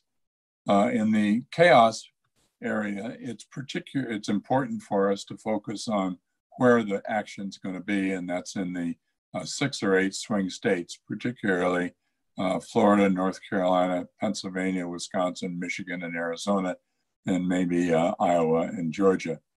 Those are the states where the election will be won or lost. And going to Florida, for example, it's pretty clear, I think, that Trump can't win the election in a legitimate way if he loses Florida. He has to win Florida. Pennsylvania, on the other hand, is very much of an important key state for Democrats. Democrats can put together an electoral majority elsewhere, but it's extremely difficult to do in Pennsylvania, without Pennsylvania. So it's a focus on Pennsylvania, and that's where they are focused as well. And if you look at the litigation, the lawsuits, which are being led by the loyalists in the Trump organization, they're focused very heavily in Pennsylvania, trying to really threaten the way in which votes are going to be counted there, and really pushing back on the regular electoral process, which in Pennsylvania is already very uneven in Pennsylvania. We have a lot of work going on there. Everybody should have a lot of work going on there to try to shore up what's happening in Pennsylvania. That's going to be extremely important. In Michigan and Wisconsin, I think going back to maybe Jonathan's earlier presentation, if you look at the undervote in Wisconsin and Michigan, it's very striking that in the 2016 election, there was a very significant gap between people who voted and voted altogether, but didn't vote for the top of the ticket. There were gaps of tens of thousands of votes. Very, very unusual that people would go in, vote, but not vote for the top of the ticket. Particularly, this is true, it looks like this is true in areas that would be predominantly Democratic and Hillary voters where people didn't vote. I don't know, Jonathan, if you all have looked at that. It seems to me a very important variable to understand, about rigging elections and what can be done there. Well, going through then, looking at the elections themselves and the pathway to chaos, it looks pretty clear that Trump is attempting to do everything he can to get us to a point where majorities can't be easily decided or quickly decided in the elections in these swing states, particularly the Big Six. He is pressing that Florida happen quickly. You heard his about face earlier this week on Florida voting, where he says, "Oh, it's great to vote by mail in Florida, but elsewhere it isn't good." That's because he's very, very eager to have the Florida vote come in and to have vote by mail come in Florida, as that's going to be the bedrock of his majority if he can get to a majority of the Electoral College. So getting to the Electoral College and the electors have to be decided by the states in the first week of December. And that has to come from states certifying and verifying the elections in their states, and then choosing the electors who are then going to get together in the middle of December when the Electoral College meets. If those those electors, there can't be a decision on those electors if states are up in the air and can't decide who their electors are, then go to the Electoral College and get to the point, in fact, and this is the purpose, this is the point of our Newsweek article, come to the point where the electors can't you're not going to have a majority of the electoral votes in the middle of December.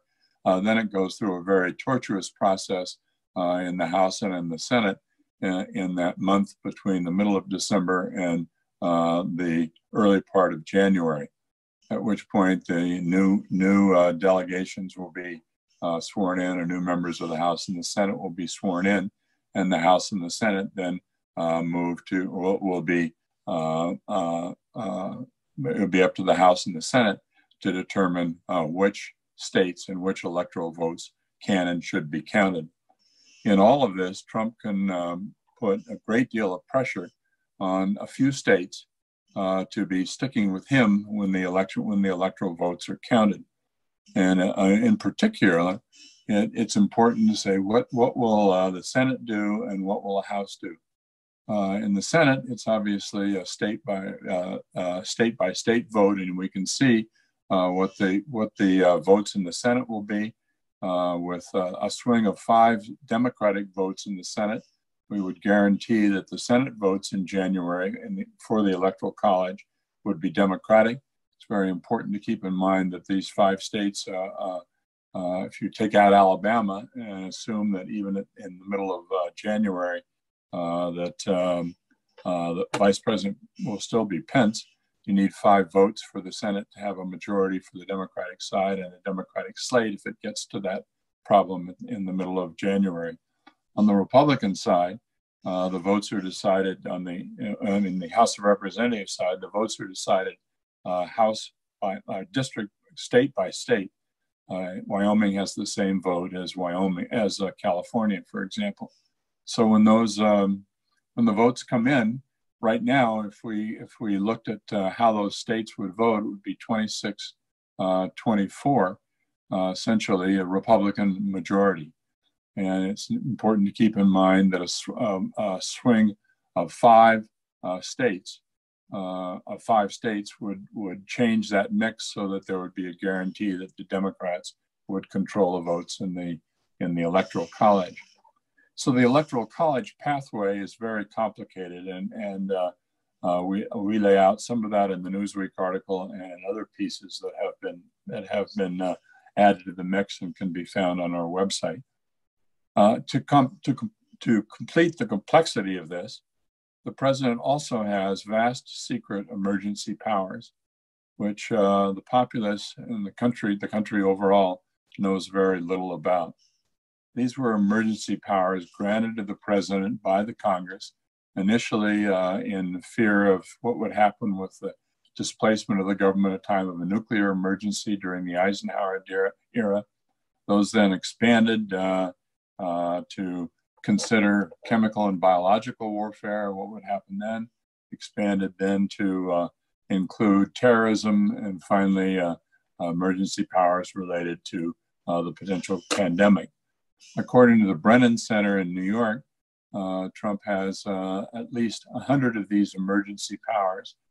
They have not been vetted publicly in any fashion, and we've been working with the Congress to try to get the Speaker to have hearings on these, at least so that people would know what powers Trump might have and be able to invoke, were he to say that the pandemic has infected votes in a particular area, were he to say that that communication is so bad that he's shutting down the internet, which he has the authority to do.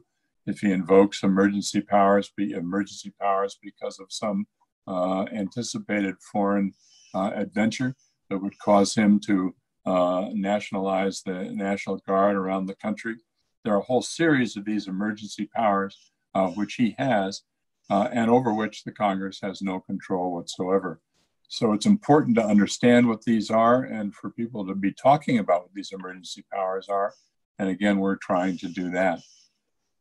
To say where we are overall, when we started this 4 months ago, we thought all of these two major themes of chaos of the polls and the use of emergency powers were possible. And over the last 4 months, the closer we moved to November 3rd, the more we're moving all of this from the possible into the probable category. If we look what the president is already doing, how he is invoking his attacks on the post office, how he is attempting to sow chaos during the electoral process, and what he's threatening with Barr, through Barr, and independently on the use of these emergency powers, we believe that looks like we're in for a very, very rocky time, not only up to November 3rd, but from November 3rd to the middle of December, and the Electoral College considerations, and then finally, probably maybe even into January. So finally, what can be done? Going to what Jennifer is urging us to think about, what can citizens do? There are a number of important things, and Jennifer, you mentioned many of those, of citizens having to be aware of this. What this is going to require, what we say, a vast citizens firewall against this. There are no legal constraints to what Trump can do. It's going to demand a vast citizens firewall, including all the elected officials at the state, county, and local level. We're attempting to get a lot of the business groups very concerned with this and the possible chaos and what that would mean economically, and how they have to be alert and working on this. Obviously, people in the pundit and political position, as suggested, and political commentary, as suggested earlier, Democrats tend to lie over and let things go by. Or as my colleague Dick Gebhardt says, where Democrats are excellent at whistling past the graveyard, while the Republicans are working very hard, and they certainly are aware of all of these things and are probably way ahead of the Democrats in terms of what they are doing, what they're planning, and how they plan to do this. So the citizens firewall, including many of the elements that Jennifer talked about, are absolutely imperative. Finally, we think we've made some very real progress in terms of alerting people.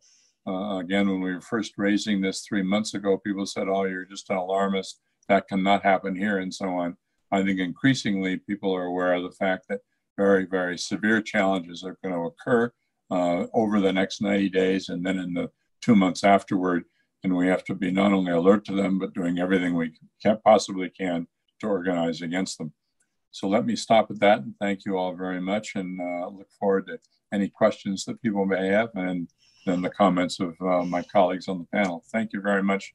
So much, Senator Wirth, for the game theory, maybe even the election war game theory that we need to be considering in terms of this proposal for we the people as an election firewall. And isn't that the beginning? The births of the Republic are in many ways prior to its Constitution. And remember what George W. Bush called the Constitution, and that it depends on the base of the shoulders of we the people. And ultimately, that is where any proper rule of law and elections and governance might come from is from us. And so thank you for urging us onwards. Well, I mean, toward that's absolutely right. responsibility. And we have to depend upon goodwill. You know, that's what's made the transfer of power work in the country in the past. Trump does not understand, I don't think, in any way, the norms and protocols that have governed the way in which our democracy operates. We can't expect him to. So we have to adapt that mode ourselves and really work on it, as you suggest, and make sure that the selection and peaceful transfer of power occurs. It's not going to happen without citizen engagement. Thank you. And I'd like to open it up to our other panelists, Jennifer Cohn and Jonathan Simon, if they have input, want to weigh in here. Jennifer. I do. Number one, great presentation. Number two, I love the phrase citizen firewall, and I hope you don't mind, but I'm going to start using it. Please do. Please do. It's very catchy. I was hoping to get your thoughts on the concern that I raised about backing the Democrats, possibly backing themselves into a corner where they will look like hypocrites if they file an election challenge should Trump prevail. Do you have I think that the landscape is going to be littered with election challenges of all kinds, and I wouldn't worry about, if the Democrats are ones offering an election challenge. There are going to be so many of them. But they didn't do it in 2016. Excuse me? They didn't do it in 2016, and I think people are so alert now, Jennifer. I think you're looking backwards at history that your interpretations of some history in the past. I think that, I know the Biden election is deeply concerned about this. There are batteries of lawyers coming into all of the swing states, major electoral analyses of these. And if we get to the time for a challenge, certainly the Democrats are going to do that. You think so? Okay. What would happen ultimately, if Trump ends up with a majority of the electoral votes and is certified as the next president of the United States, that could well happen in the middle of January.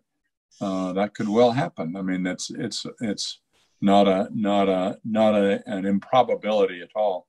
Then what would happen? Would the Democrats defy that kind of? And it went to the Supreme Court, and the court said that he has been duly elected. He's gone through all of these different hoops, and he's been duly elected. Then would the Democrats challenge that? I think that's totally unclear turf, and it's in my view hard to believe that they would at that point. We're so far down the line, but I don't know what. It'd be interesting to hear what Jonathan thinks about this.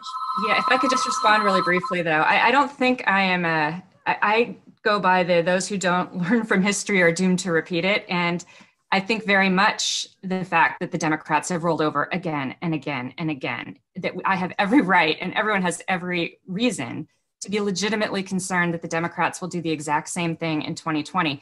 I spoke with the head of the voter protection unit of the Beto campaign. We begged them. I had Lawrence Tribe on the phone. I had with me others begging them to at least look at the poll tapes. Nothing. There is something culturally in the mentality, thus the Democratic Party, that has to change.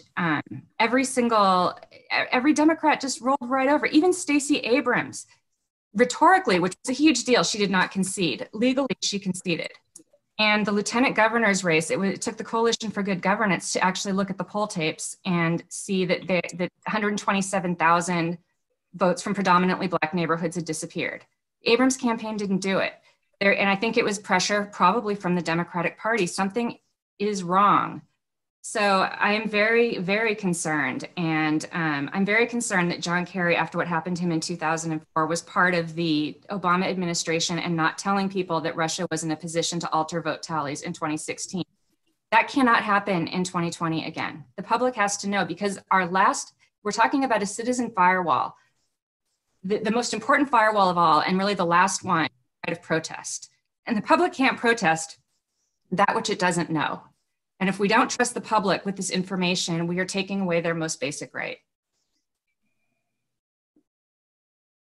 That's it. Well, I don't what you're saying is, of course, the public has a right to protest, and people have a right to be very skeptical about what's been done. They have a right to know. They have a right to know. Of course. And I would share that. I'm just not I'm not conspiratorial, but rather looking ahead. What do we have to do to build the citizen What did I say that was firewall? conspiratorial? What do we have to do to be sure that we're doing everything we can to defend the republic, you know, against the incursions of this guy and getting him out of office? That's the All right, just to clarify, suggesting that what I have said is conspiratorial is the exact mentality that I'm talking about. It is not conspiratorial. Jennifer, let's deserve to know that vote tallies were very much within the realm of Russia's ability to alter in the 2016. It does not make me a conspiratorial person to say that. I think that is true. I raised that point with Jonathan. I agree. I don't know what's happened. We know, for example, about the undervotes in Michigan and Wisconsin, which were so striking, and we ought to know about those and what happened there. That's a very interesting question. I don't know, Jonathan, if you all have looked at that and know about that. And I would like to turn to Jonathan. I would like to, on this topic specifically, in terms of what we can learn, what we must learn potentially from the history in this country, in terms of these elections. There is an article, crucial and not really much addressed, from 2018 by Bob Fitrakis and Harvey Wasserman, titled "Convicted Trump-Putin Consigliere Paul Manafort Linked to Ohio's Stolen 2004 Election," which deals very directly with the background of both 2004 being orchestrated via Rove's IT guru, Mike Connell. It's been brought up in our chats too, by Susie Hart, about how Mike Connell's company, GovTech, SmartTech, and the Karl Rove connected SmartTech servers, they had control in relationship to the Ohio state, the Ohio state in terms of the 2004 elections. Of course, we're talking about Secretary of State, I believe at that time, Ken Blackwell, who is part of the Council for National Policy, was also then appointed by Trump to his alleged election integrity panel, along with our former Secretary of State here in Kansas, Chris Kobach, who is a part of this network, it appears. And one last piece of this that points to some backing for what Jennifer is talking about in terms of both the rolling over in the moment by Democrats, in that case John Kerry, Mark Crispin Miller, who's done work on this this area, written a book about it, been basically held out of most of the media after doing so on the topic, has disclosed that he spoke directly with Senator Kerry about this in the wake of 2004, a few years after, and that Kerry did know about had indications of the election fraud, and then denied that that had been said behind the scenes. So there is this problem of the public versus the private in terms of what we, the people, need to know. The motivations, I believe, are sort of besides the point potentially in terms of what the totality of the calculus was. What's the most important thing, I believe, here is that we, the people, do have the right to know, and that we might even demand of the people who are running for office, especially at the presidential level, that they actually tell us what they actually believe about the mechanisms of democracy in the moment when it matters, in order to back us up, so that we have the knowledge and potentially the legal standing to be able to back up, either in protests or demonstrations or direct action, to be able to take that kind of action. And then final point in terms of this article that talks about Mike Connell, and who, by the way, went down in a suspicious plane crash in the middle of legal deliberation, basically, into the matter of 2004 election fraud, that Manafort was apparently working with Mike Connell, not only in the United States, in the heart of the United States in Ohio, to fraud up the 2004 election, but also in Ukraine, in relationship to the Ukrainian elections and all the shenanigans surrounding all of that. And so there is this documented history, again, of a potentially transnational conjunction of interests that are represented by domestic election fraud, combined with aspects that are much more international. I turn it over to whoever wants to. Well, I if I had money to bet on the Jennifer and Senator Wirth, prognosis, I'd probably go with Jennifer based on what I've seen, the evidence that we've uncovered, and what we've seen the Democrats do. However, I would say that we really are in uncharted territory. We don't know. Truth can be stranger than fiction. We have those great books by David Pepper. There's another one just come out, 42 Million to One by Hal Malchow. There were a couple of preceding books by other authors all about one form or another of election theft. And, they're certainly no stranger than Code Red or than the evidence that we've seen and what we're looking at going into the next few months. It has become what we would think of as surrealistic.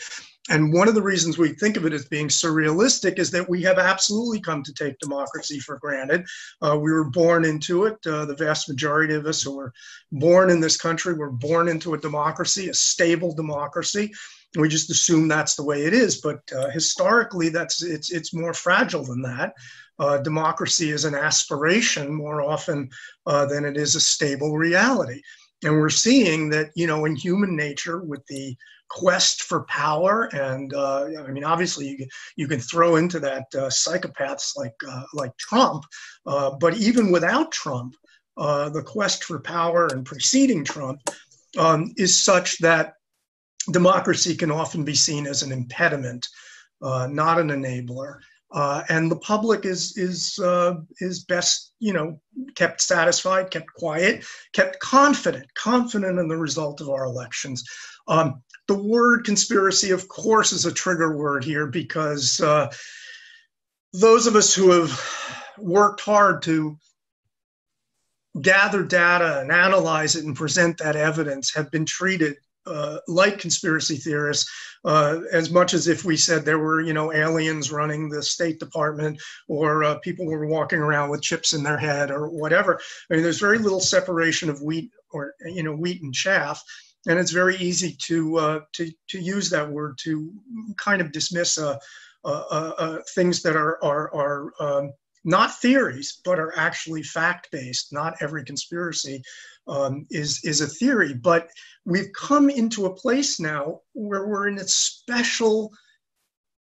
a special challenge. I wouldn't blame anybody for being absolutely freaked out because you've had this manipulator come on the scene, very brazen manipulator in Donald Trump, who is basically spewing, along with OANN and Fox News and his lick spittles, are absolutely spewing conspiracy theories right and left.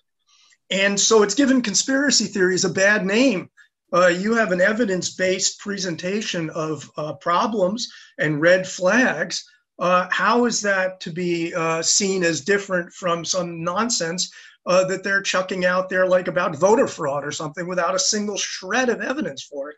And in the public sphere, and especially with media being very, very devoted to the idea of treating everything equally and making no judgments on anything, and you can have a whole big debate and session on that,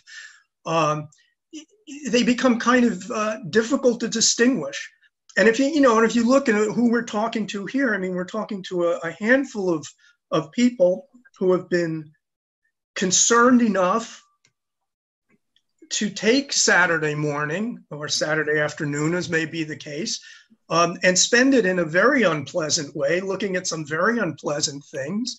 And most of you are probably somewhere in the choir in terms of your degree of concern about elections. And everybody else is out. I mean, it's COVID, so they're not out watching NFL games or doing what people usually do, but they're certainly not here. And so we can talk and we can discuss about what there is to do and what everybody should do. And I hope that as an archive, as a record, our presentations will get, more spread, more eyeballs. But the reality is that this is going to depend on a citizen's firewall, and you've got the vast majority of the public not grasping, not recognizing what is in play here. Yes, many think that Donald Trump is a dangerous man. But in terms of the specifics, and this is where, what Senator Wirth has done and what the group has done in gaming out these scenarios is really critical and absolutely must get disseminated. Because when it really comes to specifics, people are really unprepared. And it may go to vast protests, maybe economic actions, all sorts of uprising. I mean, secessions have even been gamed out in these scenarios. Donald Trump, of all people, thrives on this kind of chaos. And that's why I said, very early in this presentation, there's a bit of heads I win, tails you lose about this. Because we have been pushed to a point by our own neglect, whether it's John Kerry or, the news media, or John Ossoff running in the Georgia 6th election, or Hillary Clinton, individual decisions made in many cases for rational reasons, combining into a collective neglect where we have prioritized many other things ahead of the health and survival of this democracy. And we are now in the ICU, and there's a ventilator, and we're wringing our hands, and it is late in the game. And with any, good luck, if God drops everything else, maybe there will be a citizens' firewall, and we will be able to finally stand up. And maybe from that will come reforms and actions that are taken to address the vulnerabilities of this electoral system, maybe some other processes that are in trouble. Maybe it'll be like a post-Watergate. But again, if I had money to put down on the table, that's a long shot bet. That's the reality. That is a long shot bet.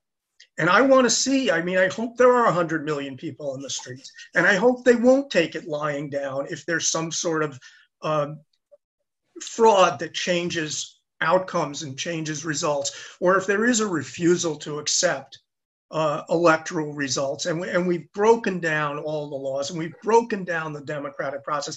I hope the people will come out and prioritize this and not prioritize anything else. But that is a hope. It's hardly a confidence. Well, I think that's very nicely stated. And I'm sorry, Jennifer, if my use of the word conspiracy turned out to be misconstrued. I'm a believer that there's a conspiracy among the Trump people to get really to take over our democracy and keep him in power for a long period of time. And I think all of us want to do everything we possibly can to stop that. And that's what we're trying to do with keep our republic and building the citizens firewall and trying to alert as many people as we possibly can to this. And I think this discussion today is really helpful. I look forward to going back on your 20 suggestions and looking at Jonathan's analyses. And Jeremy, thank you very much for holding us all together here.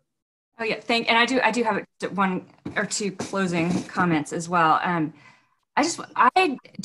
not in the predictions business. I do not have a prediction for who is going to be declared the winner, or will Trump steal it through fraud, or will he, steal it through refusing to concede. I don't know which one of these scenarios is going to play out, but I'm very concerned about all of them. And the only thing that I am certain of is that we are taking risks that we shouldn't take. And I do feel very strongly that transparency is the only way to actually have trust in the election outcome, no matter which way it goes. And we need to demand more rather than less. And I appreciate the apology. Words like, to use the word conspiracy theorist against me when I am not one of the ones who even claims to know that any particular election has been stolen. I just think there is reason for concern. That to me is the reason why we will not have protests in the street, because it isn't just you, it's many people, sort of the adults in the room who've been around since Gore, do tend to dismiss these concerns as conspiracies on occasion. And I think we need to just rethink how we think about it. Yes, we shouldn't say we have proof definitively if we don't have proof definitively, and I don't claim to have that. But God, there is cause for concern. And yes, we need to learn from our history. Looking backward is a way of looking forward in a meaningful way. And these tips that I put forward, they're kind of a pain in the neck. And frankly, manual audits, which is what we really should have had, are a huge pain in the neck. And the idea that people would implement that without really knowing that we may have had, not definitely, may have had previously compromised presidential elections is, I think, okay. Thank you very much for this conversation, and we will continue it. But I want to make sure that we have 20 minutes left here, and I want to make sure that we're going to go to questions and answers from our audience right now. I'm going to read a few comments, questions from the Q&A, but we have one hand up from participant Sparky Landers, who we're going to bring into the Zoom session. And before we go to Sparky Landers, I would just point out the logistics. After you come into the forum, please unmute yourself and turn on your camera down in the bottom left-hand corner. Focus your camera on your face, and then please ask a short question without too much of a speech, and we will get to it. So in the Q&A, I want to just read Susie Hart's comment and question here. I am researching a rash of election officials resigning or being forced to resign in all of the smoke of the new electronic equipment installations. Some of these are due to COVID, but some is pressure from party hacks. Election officials need our support. Is there going to be a transcript of this forum? Okay, good question. And then the Janet in the forum asks the second question for all panelists. This panel is all white. What actions might the Black Lives Matter movement take that could impact the election, and how can they be brought to the conversation? Okay.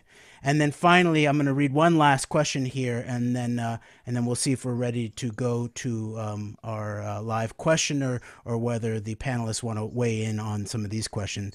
By Carol Brullier, and I was going to bring up this article. I'm glad that she brought it up. Carol says, there was an article by Whitney Webb entitled, quote, Operation Blackout, why a shadowy tech firm with ties to Israeli intelligence is running doomsday election simulations. A shadowy tech firm with deep ties to Israeli intelligence and newly inked contracts to protect Pentagon computers is partnering with Lockheed Martin to gain unprecedented access to the heart of America's democracy. Her article details election day simulations with people killed and injured, martial law declared, and the election being canceled back in January. Have you looked into her work and who is manipulating the public and the media? And Whitney published that article actually January 4th, where it seemed sort of to be a potential conspiracy theory, actually, that there would be these kind of serious questions being posed in Newsweek by former senators about the potential for chaos and unprecedented indecision or lack of a orderly transition in relationship to the 2020 elections.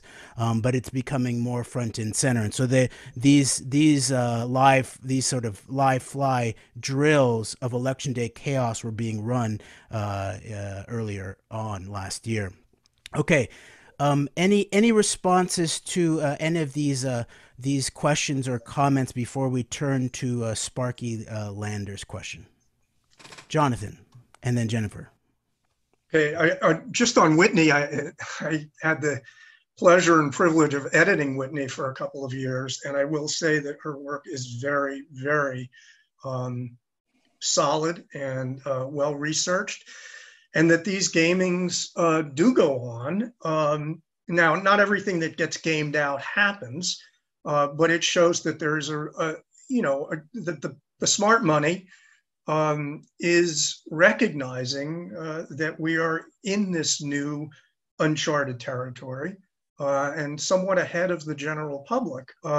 So, there is a lot to that. And on the Black Lives Matter, and we are all white, there are connections that have been made and that are being made across racial groups and across ethnic groups.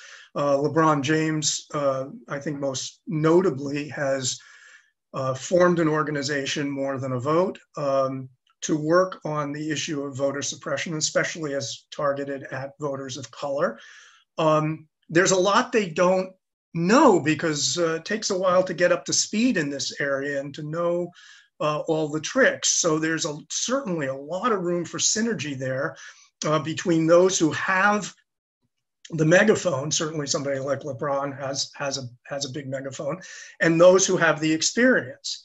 And the trick is to sort of get rid of the silos, recognize that this is a crisis where really people have to work together, put aside issues of turf and put aside issues of, relatively minor disagreement and really, really work cooperatively. And that's something we look forward to doing. It's something we're definitely going to have to do if we're going to have any chance of success. Thanks, Jonathan. Yeah, what I wanted to say is I have found actually that the African-American community is quite receptive to these concerns. And in some cases, I would say more so than white people, perhaps because they have a history of having their votes taken from them. And it's not shocking to them that this would occur. Whereas, if traditionally the power has been consolidated in, white males, a lot of them go to the same country clubs as maybe some of these Republican operatives. So it's hard for people who have sort of thrived in this society to fathom that maybe their own votes are under attack. It's kind of a new thing for them and they don't realize it. And I found the NAACP has been quite receptive to concerns about the new tech, these new touchscreen voting machines. And I believe they joined in lawsuits filed by, what is Susan Greenhall's group called? Reach for People has filed a couple of lawsuits. One in North Carolina. I think the North Carolina NAACP joined in it, challenging these new touchscreen systems, and one in Pennsylvania. So that's good. And certainly I've been speaking with the head of Black Voters Matter. I believe she's in Tennessee. So she's been following some of my postings about the votes that disappeared from predominantly Black precincts in Tennessee.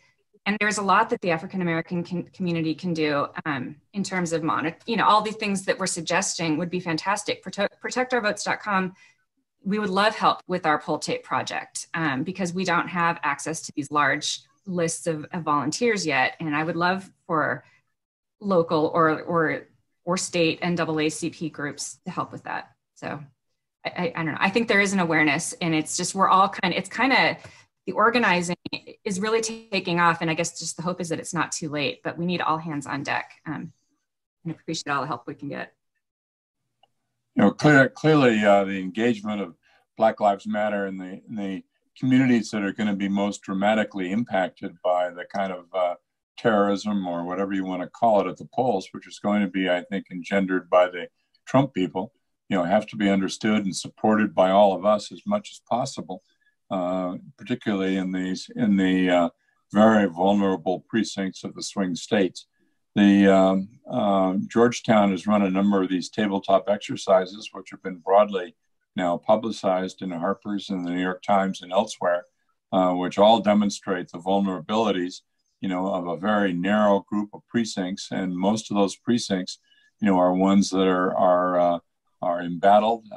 So many of them are heavily minority voters, and the NAACP Legal Defense Fund is certainly engaged in that, as are others. And we have to make sure we understand that as we all work to develop this citizens firewall. All right, thank you.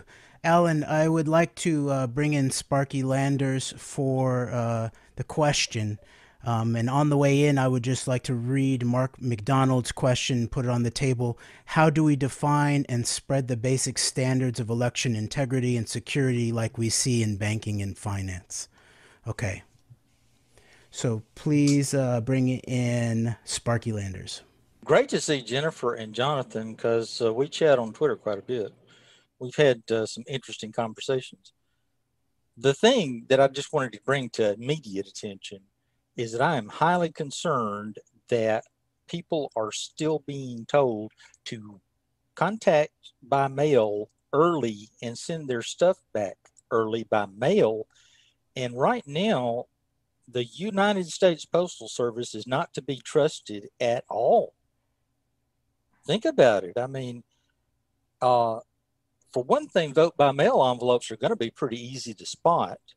And with all the slowdown and everything else, they're going to be targeted. I just don't see how you can trust the Postal Service until some kind of purge and investigation occurs. What do you think of that?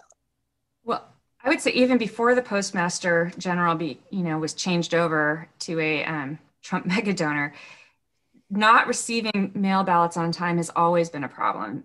So before the lockdown and before there was much concern even about coronavirus in the country, 17,000 voters in just Los Angeles County did not receive their mail ballots on time. During the pandemic, 30,000 of the 700,000 voters who requested mail ballots in New York City did not receive their mail ballots on time. Tens of thousands in Pennsylvania, 1 million in Maryland. We need we cannot just put all our eggs in the vote by mail basket. We need to have reliable in-person voting too. And that means we have to, tackle head on those wireless modems that they put in the swing states and these electronic poll books, needing backup paper poll books. As far as getting the word out, the Medium article that I wrote got a lot more traction than I kind of expected it to. Women for Biden has been circulating it and talked about making it into an animation.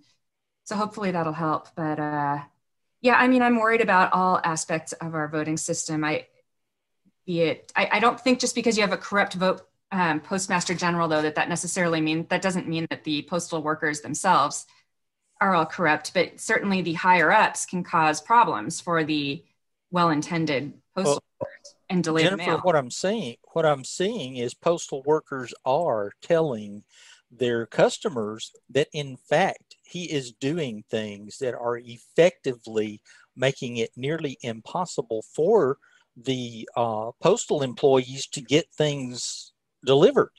He's making them sort things manually instead of using the machinery. He's doing all kinds of things that no matter how honest the postal workers are, the postal workers can't do what they normally do.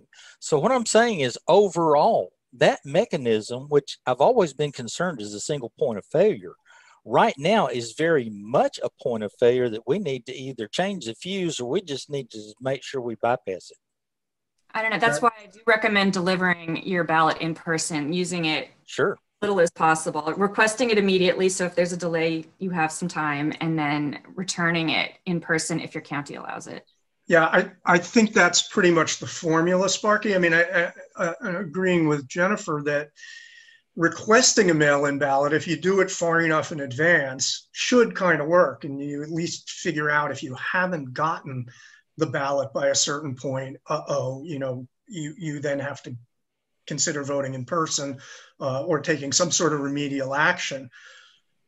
But sending the ballot back by mail then becomes really problematic because ballots are identifiable by zip code, by address, in all sorts of ways. And we really, it's a system that has been problematic all along and now is actually being actively sabotaged by Trump and his mega donor, Postmaster General, and they've just turned over a couple of his lieutenants as well. It's what Trump has done with basically all of the departments. So I think, what we know is that we're scurrying to find a safe route to cast ballots. We're also very troubled about the counting of ballots. We got a lot of moles to whack.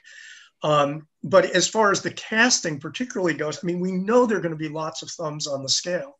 We know there's going to be legislative efforts, administrative efforts to block routes, various ways of voting, to slow down the process. Signature matches are a big problem. We don't have a perfect solution. I mean, for anybody who can vote in person and who can vote in person with a hand-marked ballot, that might be as good as we can get. And of course, there are people who are more and less vulnerable as far as COVID goes. We've got to worry about poll workers. I mean, this is what's being exploited right now. In the end, elections are a pure number game. So the really scary part here is that even if you have control or access to a relatively small slice of the pie, you can alter election results. I mean, you can have a lot of people doing the right thing, going to vote in person, using a ball pen and all of that. But you've got still a large number of people whose votes are going to be more vulnerable. They're going to use a BMD, a barcode BMD, which is, basically has a rig me Post-it note sitting right on it. Or they're going to mail in their ballots without having checked the signature that's on file, for instance, and then there will be a signature mismatch and their ballot will disappear, especially if it's from certain zip codes, et cetera, et cetera. So that's where this idea, I think, of a tsunami comes in, because we know that there are going to be thumbs, and we know that there's going to be counting issues. We know there's going to be casting issues. In the 2018 election, midterm election, we saw an increase in turnout that was absolutely historical. We saw a 44% increase in turnout from the running 30-year average. It was unprecedented, nothing like that. We saw 118 million votes cast, and usually it's about 78 or 80. So there was a huge expansion of the electorate because people were waking up from their coma. I mean, the one thing that Donald Trump has done right is he's gotten people more interested in voting.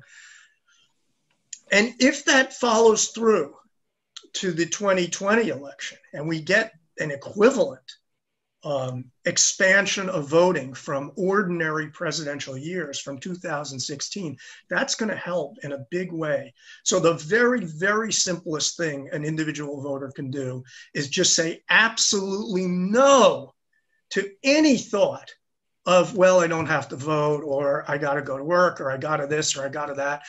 I mean, granted, there are people who are really put to the test because they don't have childcare, or they do have to go to work and their bosses will not let them off.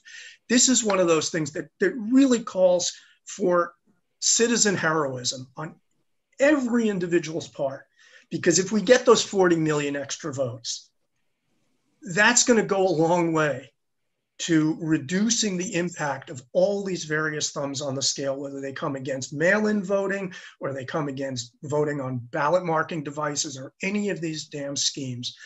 So we're going to have to do as much as we can to make sure we can successfully cast our ballot. But the very first step in that is absolutely resolve to vote, period. And if you don't, God help us. Yeah, God help shame us. on you. Shame on you. We're going to have to make an effort, of course, to do anything we can do to help. I mean, I would almost consider renting a van for a day to go pick people up if I was allowed to do that. And I may still do it. Or depending you might on not where be it allowed. is. Yeah, some places you find yourself in jail for doing that. I realize that, and that's crazy too.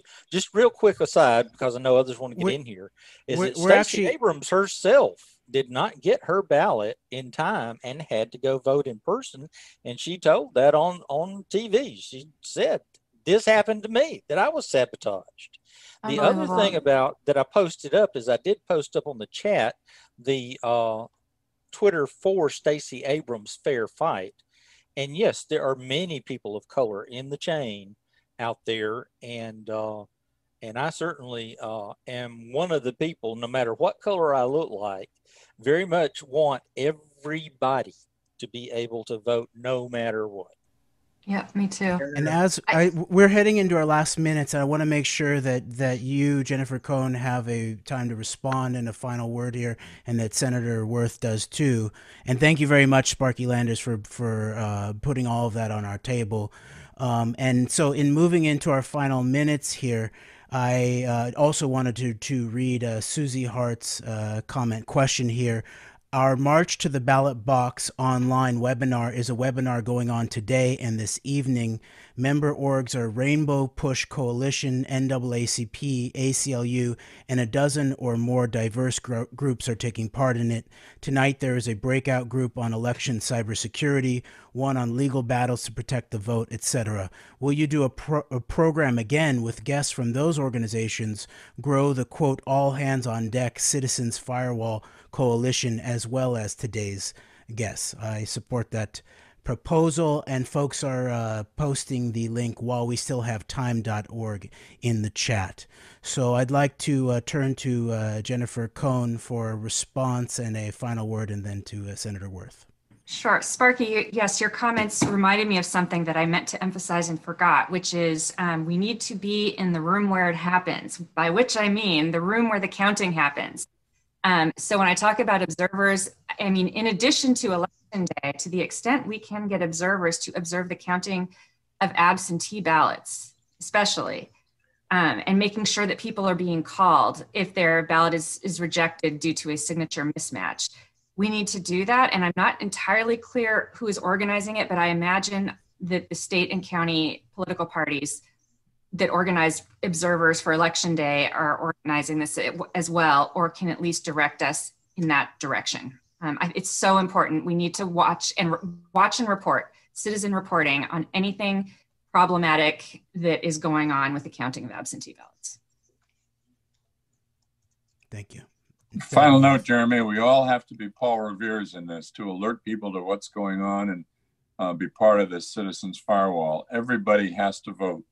The Democrats, some Democrats are already whistling that this is going to be too big to rig, and they're wrong. You know, we have to make sure that everybody works at it, understands where the holes are, where the problems can occur.